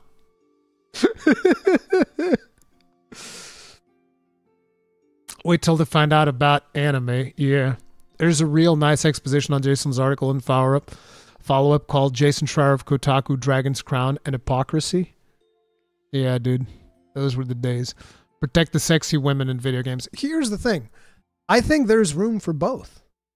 You can have sexy women in video games, and you can have women in video games that are not sexy. It's perfectly fine. This is why, like I said, to me, the way that the protagonists look in Star Wars Outlaws doesn't bother me. If those were the only characters we were getting, that would be something, but we still have Eve in Stellar Blade, so that's fine. Perfectly fine. Why are they advocating discrimination against sexy women? It's more so the whole thing about, oh, you just want to jack off to these characters, and I don't. It's like, bro, we've had online porn for decades now.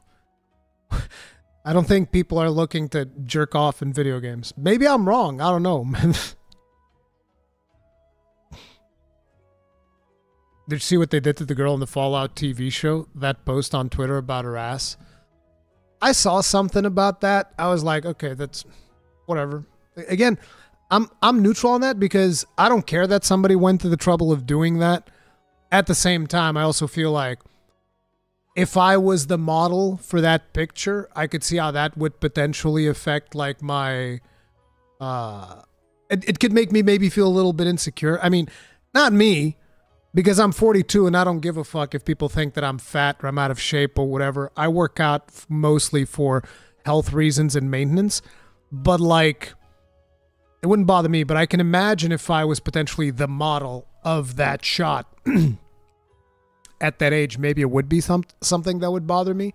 But fundamentally, it's like, I don't care. It's online nonsensory. Who gives a shit? But people also get super upset about that.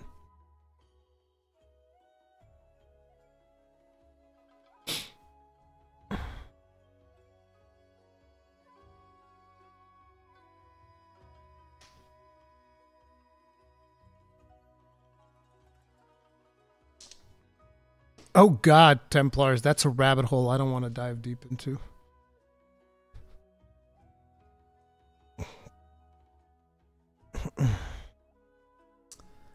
But anyway, we have another one here. No, not this one. This one. So apparently Final Fantasy VII Rebirth is underperforming, says an industry analyst. It is selling about half of what Remake sold in the same time frame. Final Fantasy VII Rebirth has reportedly sold about half of its sales of its predecessor Remake in the same time frame. That's according to industry analyst Daniel Hamad, who confirmed earlier today that the highly anticipated RPG is underperforming sales-wise. Not to be that guy, but Rebirth is underperforming sales-wise. Hamad, who is director of research and insights at Nico Partners, said on Twitter/X.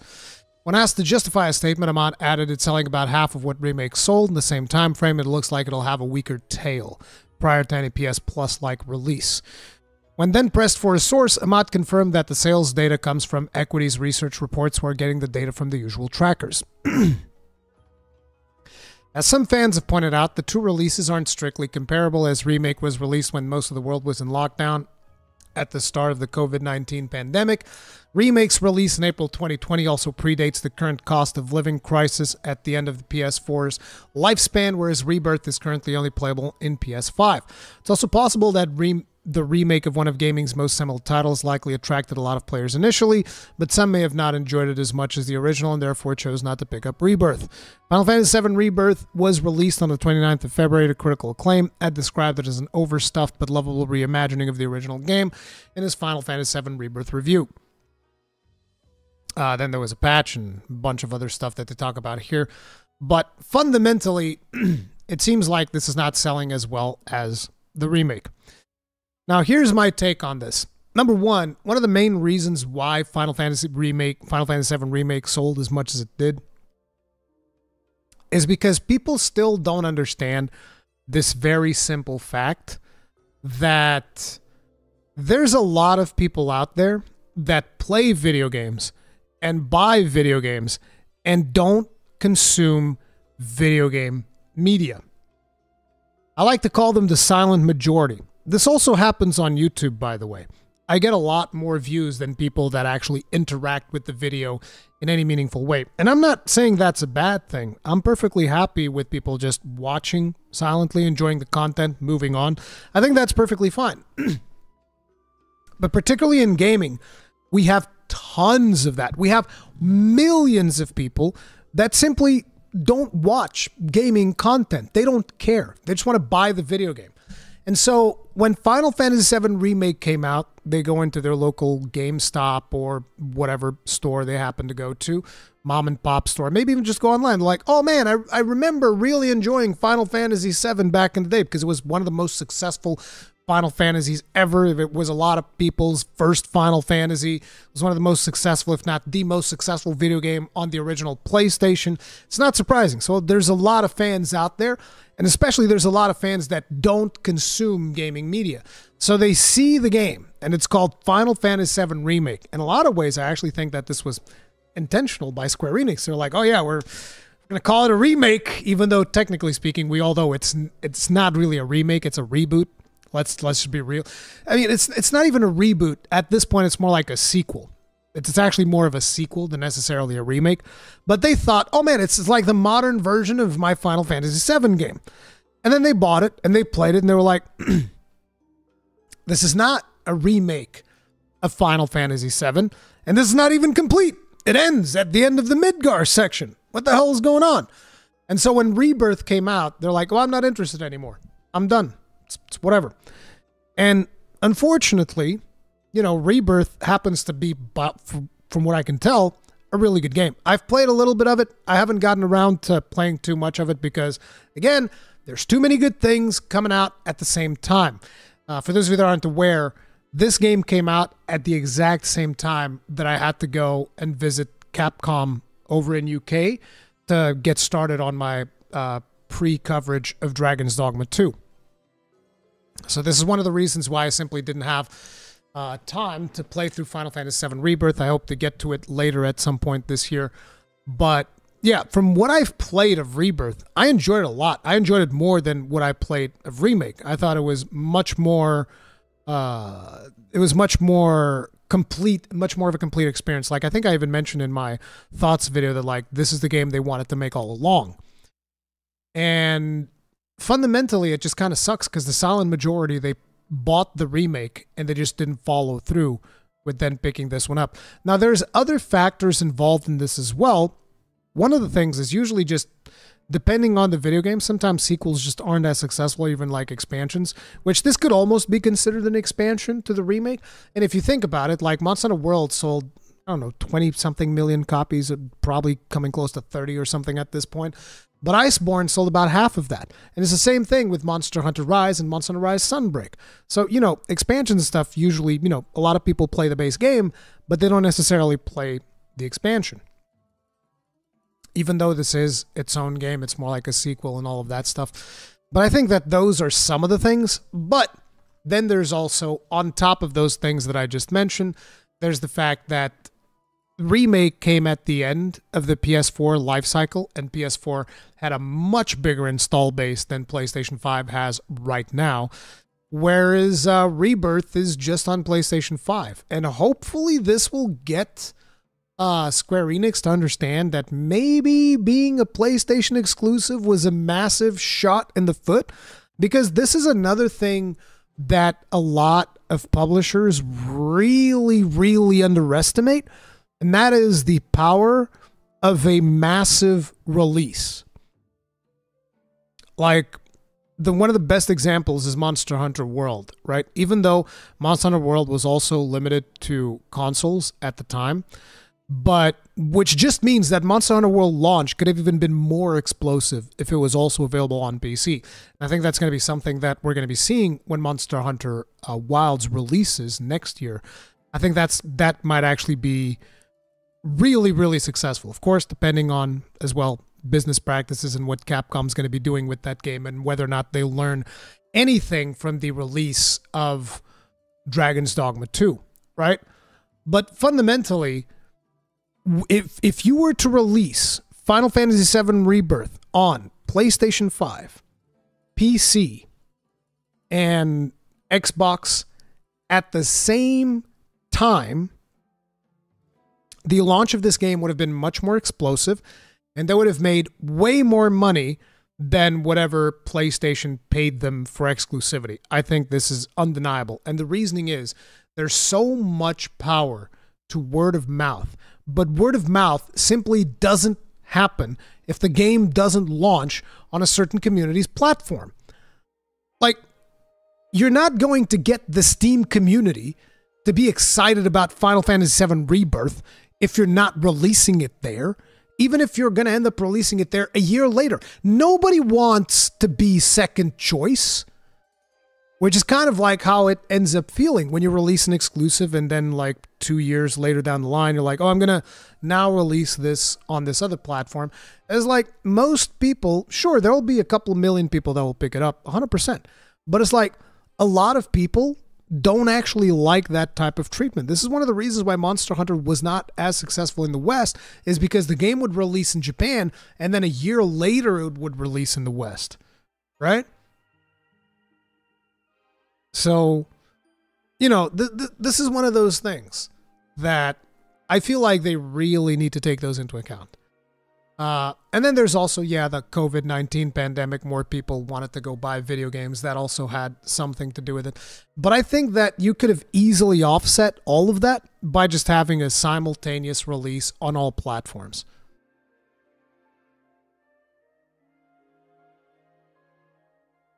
But, you know, it is what it is. I still think that the game's a ton of fun. I haven't finished it, so I can't really speak too much on it. But I think that the game is awesome from what I've played so far. So,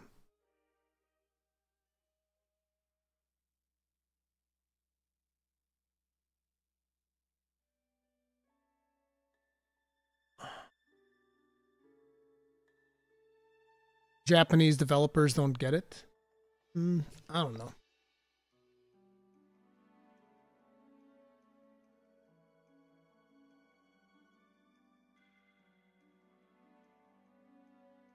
Nintendo don't require multiple platforms. Well, Nintendo... Look, Nintendo is a special case, okay? Not everybody's Nintendo.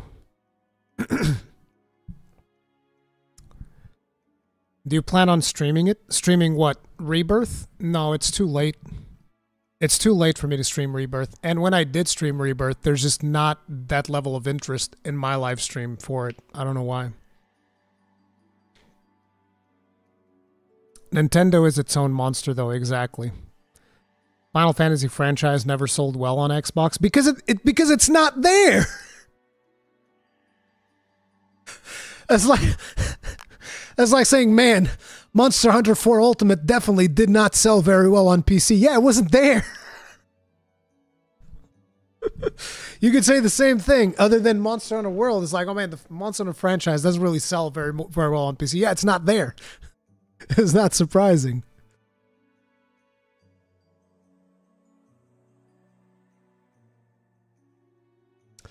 Xbox just now got 14. And friggin' whoever is responsible for marketing 14 and Xbox is a fucking lunatic. Can we just say that? Well, not marketing it, but whoever is responsible for the business model that they've implemented on Xbox for Final Fantasy 14 is a fucking lunatic. You're actually going to ask people to pay for 2 subscriptions? Fuck is wrong with you? Are you a moron? That's insane. It's absolutely insane. People have to pay for Game Pass and they have to pay for the 14 subscription. That's unreasonable. You need to either pay one or pay the other. You shouldn't have to pay both. That's there's still going to be a lot of people that end up paying both because most of the people on the Xbox ecosystem have Game Pass regardless. But still, that doesn't change the fact that you shouldn't be forced to pay both. I didn't play Helldivers 2 because of the PlayStation Online subscription. Yeah, but it's only one subscription. You don't have to pay it twice. Why even have an Xbox in current year? Because of Game Pass, because not everybody wants to have a PC. If you have a gaming PC, then yes, you can have that argument. But not everybody wants to go and make a PC.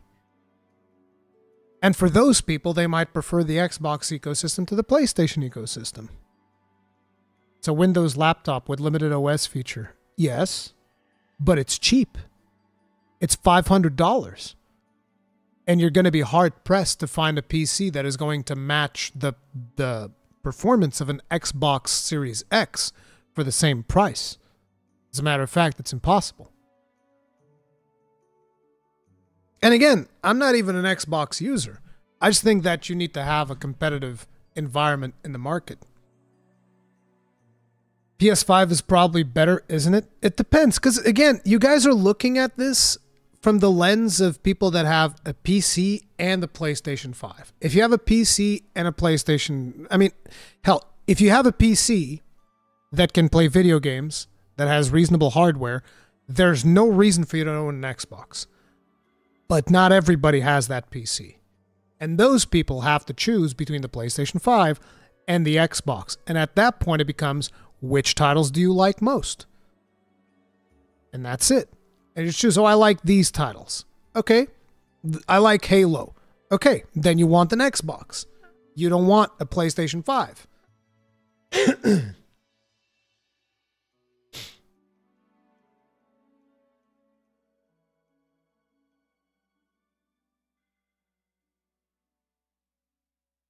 What's on PC that's not on PS4 or PS5? I could look up the list, but like an easy one would be Halo. Gears of War, that I don't know, whatever other, because the thing is, I don't really consume that many of the Xbox exclusives, so I don't have a lot of examples to give you off the top of my head, but instantly I can think Forza, Halo, Gears.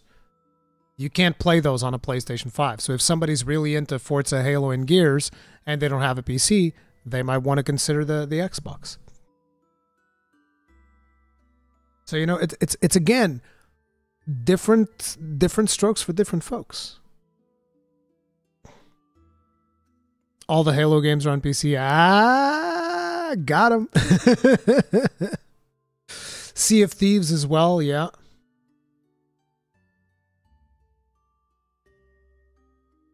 PC, Switch, PS5 is the safe combo, though. Of course.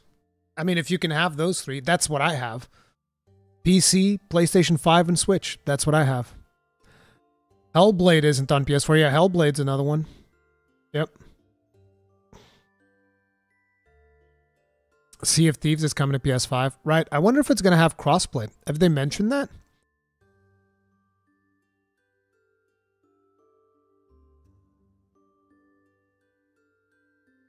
Excited for No Rest for the Wicked? You better believe it. I'm super pumped. Do you think it'll be good? Oh, yeah. People don't realize that microtransactions are optional and you don't need to buy them. Okay, that sounds like you're watching somewhere in the past at this point. But Tom, to your point, microtransactions are optional and you don't need to buy them, except they give developers the wrong incentive in a lot of situations. That's one of the things that people usually don't follow that up with. Like, they're optional and you don't got to buy them, but they do provide with the wrong incentive, don't they? Yes, they do. Yes, they do.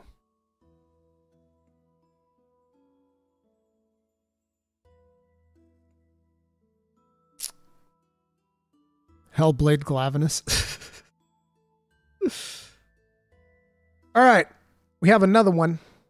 We got another one here. This is from ya boy, Mike Ybarra. Now, Mike Ybarra used to be the president of Blizzard. As a matter of fact, he said, "You'll have to drag me out of Blizzard." A couple of weeks before he quit.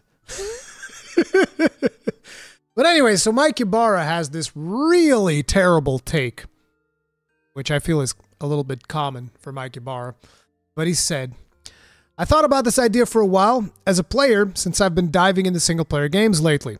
When I beat a game, there are some that just leave me in awe of how amazing the experience was. At the end of the game, I've often thought, I wish I could give these folks another 10 or 20 bucks because it was worth more than my initial $70, and they didn't try to nickel and dime me every second. Games like Horizon Zero Dawn, God of War, Red Dead Redemption 2, Baldur's Gate 3, Elden Ring, etc. Which, by the way, I believe all of these are $60 games, not $70. I know that $70 is already a lot, but it's an option at the end of the game I wish I had at times. Some games are that special. I know most will dislike this idea. By the way, I realize we're tired of tipping and everything else, but I view this different, from a pressure to tip type scenario many face and give feedback on." So this is a terrible idea. And let me tell you the main reason why this is a terrible idea. If you were to give me the option to tip at the end of a game, like when you're rolling the credits and it's like, "Hey, would you like to give us some more money?" It could actually be something interesting if that money went towards the developers, towards the people that are actually working on the video game. And let me tell you something.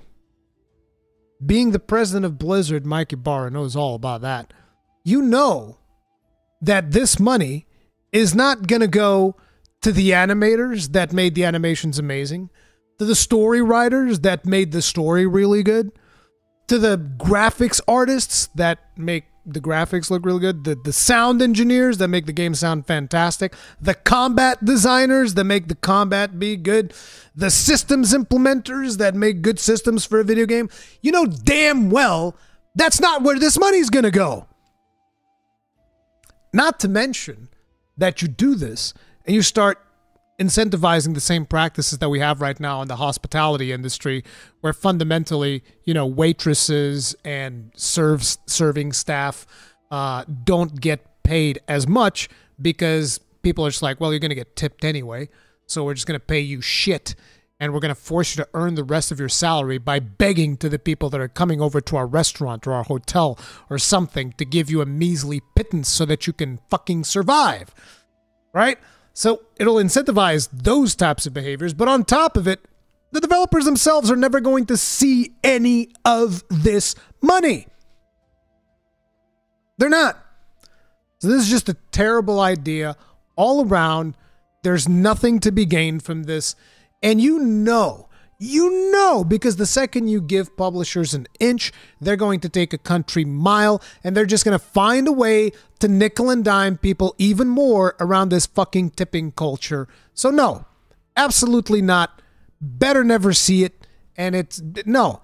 And as a matter of fact, just a reminder, pay your developers more and stop fucking firing them while you're at it. How about that? How about people just stop firing developers instead of focusing on giving them tips? How about just pay them a good living wage? But yeah, this is just like Mike Ibarra being on his shit. Especially the thing that frustrates you the most is like, you know that he was an executive at a company and that he knows for a fact that none of the developers will ever see any of this money. You just want to give more money to investors, Mike? You think they don't make enough already? Keep sacrificing people in the altar of line go up? Get the fuck out of here. Tipping in video games. What the fuck, dude? What the actual fuck? Absolute insanity. If this tipping system happened, it would end with games saying leave $20 tip to play against the real. Yeah, just they would sell you the actual real ending. Hey, we noticed you finished the game. Did you like it enough that you want to see the real ending? You know that scumbag developers would absolutely do that shit. Well, not the developers, the marketing folks and whatnot. Those types. Oh, man.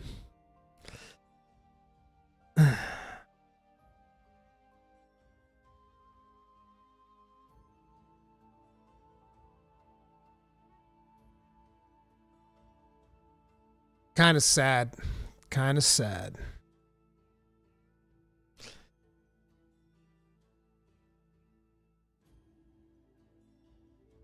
Go back to tokens to replay games. Yeah. Insert 50 cents. Hell, with today's inflation, we just insert a full-on dollar. Because tipping culture works so well for waiters, might as well implement it for the devs. Yeah, true. Big true.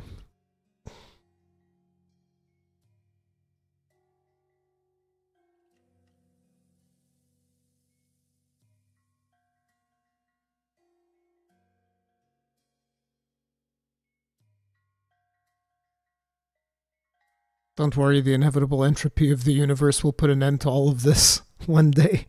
Like with a meteor. How lucky are we that a meteor still hasn't hit the Earth like one of those planet killers? I mean, actually it has hit, except we weren't around back then. Our great ancestors, the dinosaurs, they were around. They got roasted pretty well. Lucky? Yeah, lucky, Wada. Come on, man. Come on, man. Well, you jinked us. Yes, because I've mentioned, man, we're so lucky. I would look to the sky right now. It's like, oh, shit. That looks like Dalamud. What's happening? What's going on? Still our chance. Yeah, dude. Okay, so turns out Baldur's Gate 3 becomes the first game to win every major Game of the Year award. Larian's RPG completes a feat that not even Elden Ring could. I am so happy for this. This article sparks joy, okay? And I would just like to point out one thing that I always like to point out.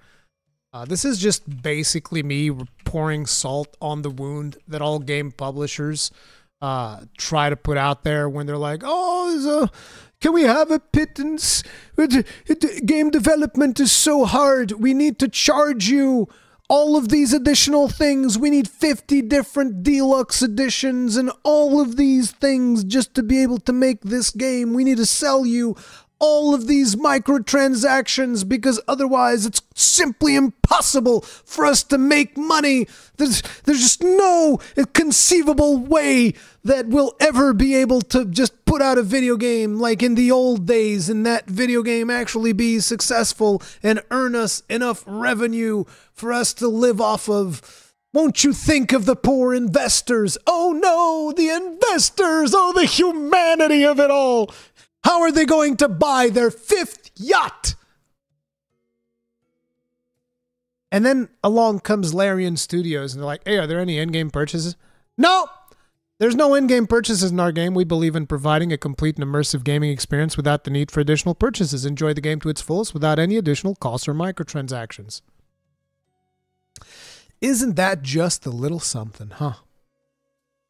Turns out it is very much a viable business model that not only works, but it also gets this game to win every major Game of the Year award, which means the game is good.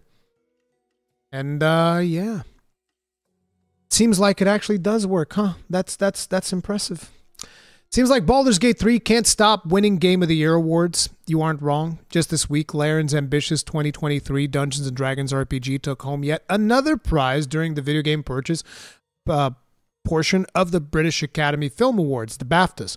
While it is impressive alone to take home a single Game of the Year award, the latest win marks a momentous first. Baldur's Gate 3 has taken home all 5 major Game of the Year awards given out by the industry. The winning streak started in November 2023 when Baldur's Gate 3 won Ultimate Game of the Year at the Golden Joystick Awards. The game then won the grand prize at the Game Awards ceremony in December, the DICE Awards in February, and the Game Developer Choice Awards in March. Baldur's Gate 3 wins at the BAFTAs, wraps up an astounding awards season in which the game was pitted against titles like Alan Wake 2, Tears of the Kingdom, Marvel's Spider-Man 2, and more. It's like the triple crown of video games, but with 2 more prizes. The quintuple crown, it's a pentakill!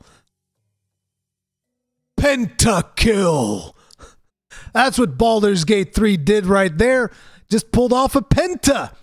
They got the penta. Straight up.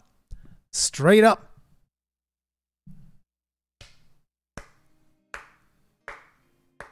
Congratulations, Larian Studios, on all of these awards. They most definitely deserve them. Baldur's Gate 3 is an amazing video game. Absolutely phenomenal. And it is going to go down as an all-timer. 100%. There's no doubt in my mind. But yeah. Eventually I want to replay it and do a Dark Urge playthrough too. Again, I just need like bro, can the gaming industry just chill out for like 2 months so that I can replay Baldur's Gate 3? That's all I need. Just chill out for 2 months. Let me replay Baldur's Gate 3. All right? The true quadruple A game. True, dude. Big true. Big friggin' true. Big friggin' true.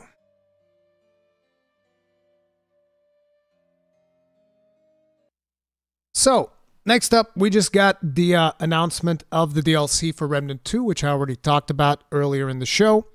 That is going to be coming out on the 23rd of April. It comes with a trailer. Let's take a look at it.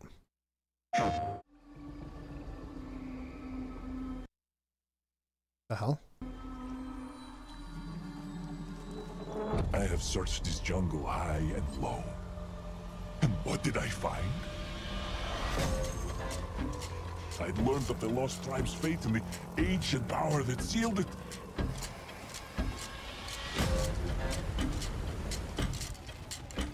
The living stones. Such power.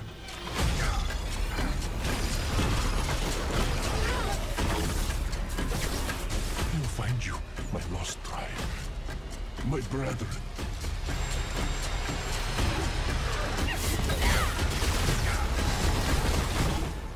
I am so close to the truth. What the hell is that? I will not give up.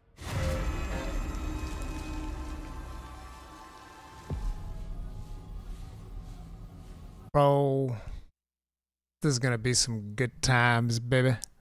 This is gonna be some good times. Hells yeah. Time to play Remnant 2 again. Isn't that just the thing with Remnant 2? Like, anybody who's played Remnant 2, like, you watch the gameplay footage here and you're like, oh man, I should jump back in. I need to just jump back in.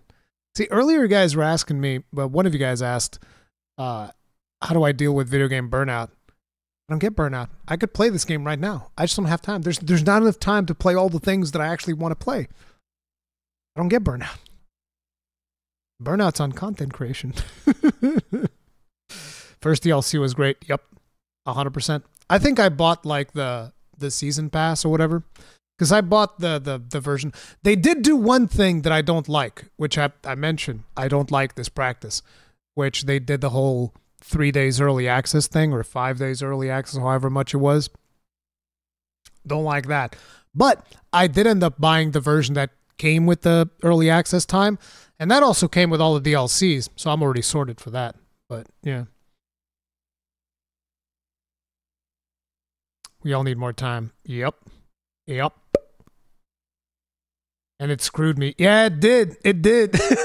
Wada also bought like the super deluxe version so that we could play together, and we couldn't, which kind of sucks. But at least there's a DLC already bought. Yep. We're going to be playing this, Wada, right? Going to be playing this day one. It's going to be fun times. Yeah, this game has a ton of secrets. Tons of good stuff. But yeah, so there's another game that I wanted to check out real quick. This one is just kind of like an afterthought. I was thinking about potentially playing this game, Flintlock Siege of Dawn, and they have like a new gameplay commentary. So I figured we'd watch that. Check it out. A little bit loud. Hi, I'm Simon Desan, Creative Director at A44 Games. And I'm Dale Pugh, Associate Art Director. We're an indie studio based in New Zealand. Our previous game, Ashen, was released in 2018, and we're these are the guys who made Ashen? Overview for our Ashen was pretty good. Flintlock, The Siege of Dawn. I don't know if you guys remember Ashen. I only played a little bit of it, but it was pretty good. I didn't know that these were the devs working on this. In the world of Kian, 10 years after the door to the Great Below was opened, unleashing the gods and their armies of the dead. The lands of Kian are overrun. The Coalition army is tied up in an increasingly hopeless siege outside the city walls.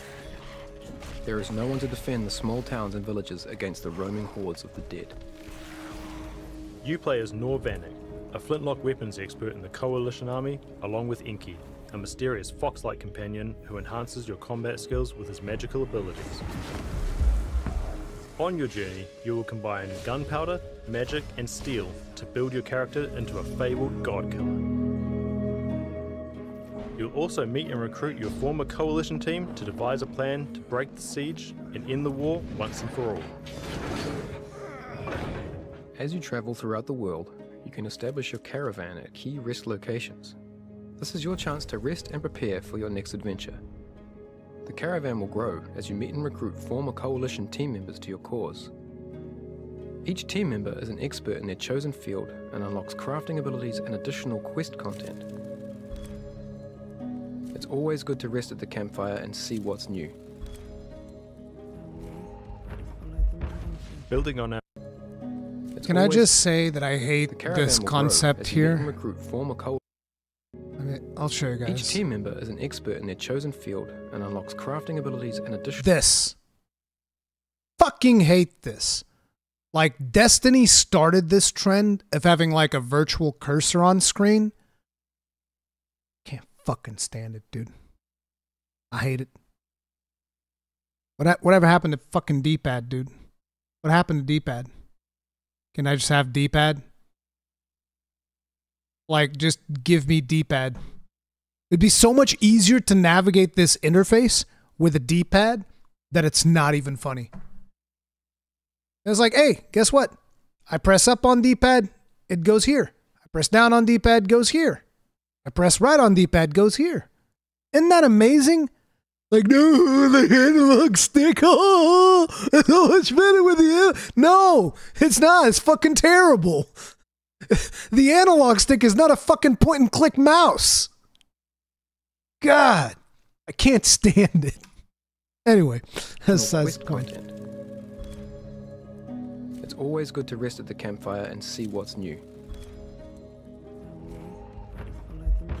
Building on our experience with Ashen, Flintlock retains elements of the Souls genre and infuses it with rapid mobility, resulting in dynamic and explosive combat, a style we call Souls Light. Flintlock's combat seamlessly interweaves melee and flintlock weapons with magic and rhythmic battles where combos These animations are rough. These animations are rough.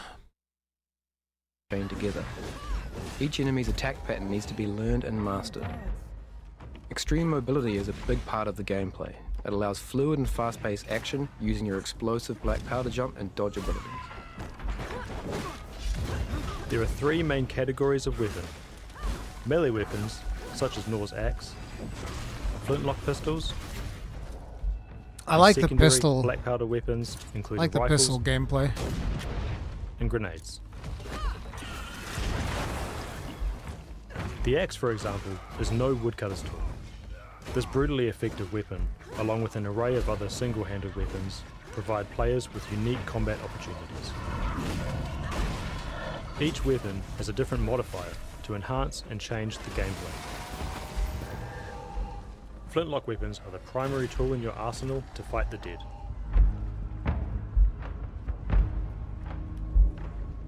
I'm also not vibing with the art style. It's like I like the concept of the gameplay, but the animations and the art style are turning me off.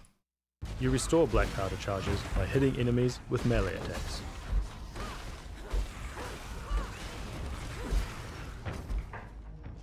Secondary weapons are powerful flintlock firearms that require time and skill to reload. Like traditional black powder weapons of the past, they often only fire a single shot before needing to be reloaded with a skill-based reloading mechanic. They got the Your sniper secondary weapon charges are only thing. replenished while resting, so preparing in advance and knowing when to deploy them is key to their successful use in combat. Grenades give you new strategic options to deal with enemies. Each type of grenade has a limited number of uses. You can find more grenades by exploring the world. Much like the secondary weapons, you can restore your grenades by resting. The more grenades you pick up, the more you can throw between rests. Enemies can be engaged in a number of ways.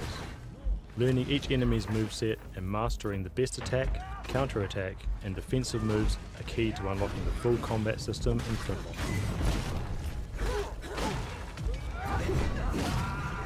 A break attack is an attack that cannot be blocked or parried. It will also leave you vulnerable to follow-up attack. You can interrupt an enemy break attack with your Flintlock arsenal, leaving the enemy open to a swift follow-up attack. With the right timing, a regular attack can be parried, opening the enemy up to counterattacks and extra damage. The purple bar above the enemy is a priming indicator. Once an enemy is fully primed, you can perform a critical attack, which instantly defeats an unarmored enemy.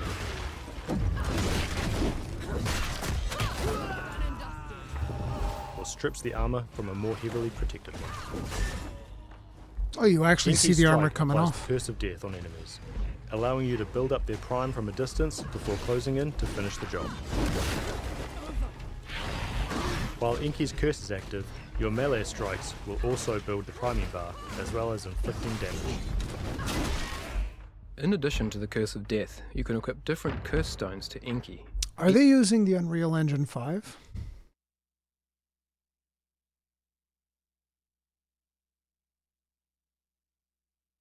No, they're using Unity.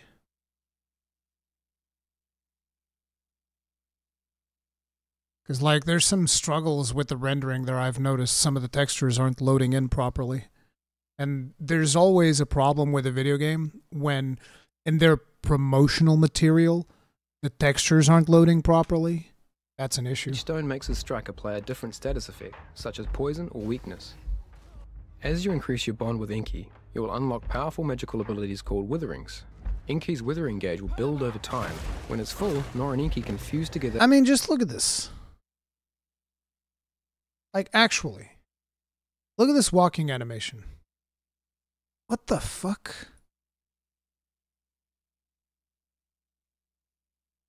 Like, even just the walking animation, dude. Even just the walking animation. It bothers me. I'm weird with animation, though. I'm weird. Build over time. When it's full, Nor and Inky can fuse together and unleash a devastating ultimate attack. Armored enemies take reduced damage and are less likely to be stunned by your melee attacks. While you can kill an enemy that's armored, you'll often need to remove it first by fully priming them and using a critical attack. Shields prevent all damage from a frontal attack. You must first remove the shield to attack head-on, or find other openings. Ripping off a shield exposes the enemy to a direct attack. With a war that has She been can have a raging on hammer? for so long in Kian, Oh, coins man. and gold have become worth less than your reputation. Reputation is the currency in the world of Flintlock and represents your renown and experience. It can be spent to obtain skills and items. You spend your craft reputation? upgrades to your weapons and armor. How does that make sense? How does me upgrading my gear reduce my reputation? That's a weird... That's a weird currency.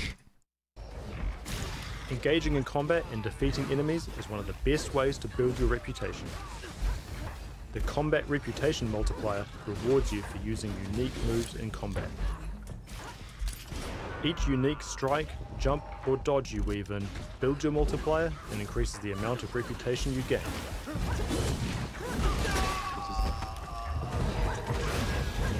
But be careful. If you take damage, you will lose your multiplier and the additional reputation that has been gained. You can choose to bank your reputation at any point and the multiplier will be reset to 0. Hamlets are settlements around the world that have become overrun with the dead. Defeating the boss will free the hamlet. The people will return to their normal lives and you'll gain access to the local coffee shop. Every coffee shop has a host. Hosts are mysterious creatures who care for the local inhabitants.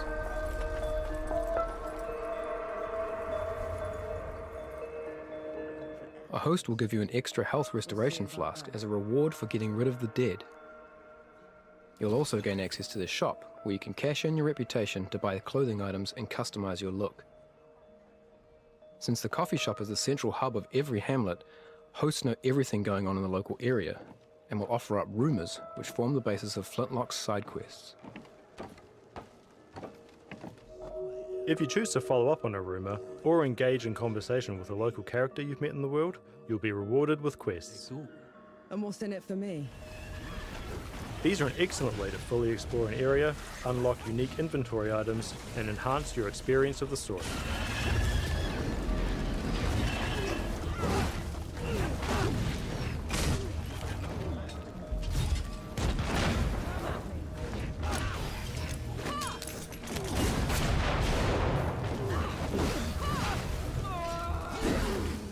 Even if you're not on a dedicated quest, it's always worth exploring off the main path, as there are often more challenging enemies and greater rewards to be had.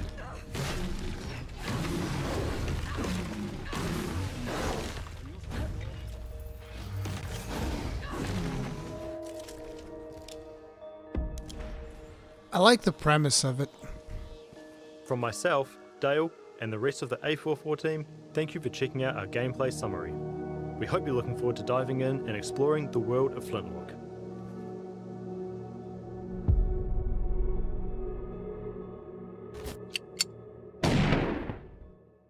Oh, it's just 2024? It doesn't have a release date yet?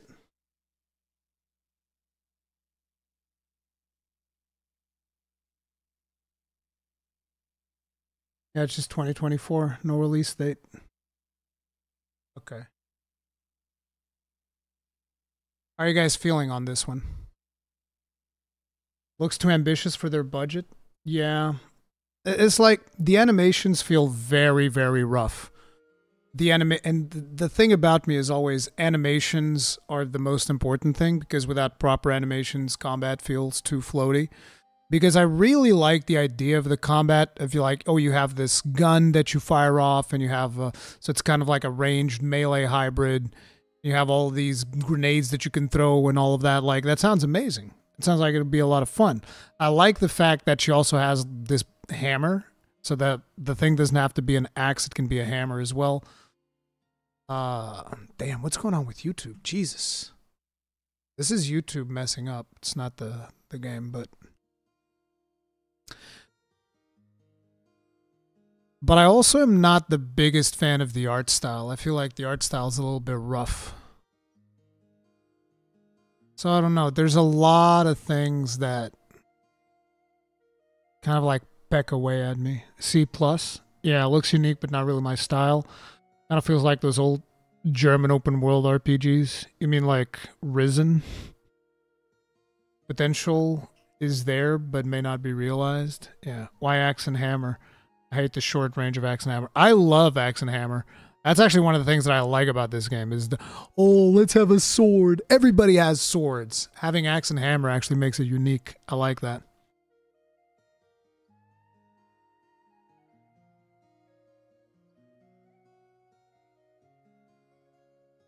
But yeah, I'm interested, but also hesitant, if that makes sense. But anyway, that is going to be it for today's episode of Khan's Anvil. Hopefully you guys enjoyed it. This is still a work in progress. I put a different thumbnail this time around. I did commission a specific drawing that I've been wanting to commission to have something a little bit more proper. For now, you get my ugly mug on there. But yeah, thank you all very much for hanging out. And remember, this is going to automatically redirect you guys to the other live stream that I'm going to have soon. Well, I say soon. It's going to be in about 2 hours. In about 2 hours, the Conscast episode with Enshrouded's creative director goes live. And I really appreciated that, even if it's not a topic that maybe you're not super interested in, just hop by, listen to a little bit of it maybe, and hit the like button. It would really help me out. Thank you for doing that, because in order for me to be able to get more opportunities to speak with more people in the industry, it is very important to have like a solid basis to pull from. So the more successful that one is, the better chance we have of future opportunities to be able to talk with creative directors, gameplay designers, that type of stuff. So yeah, thank you. Thank you all very much.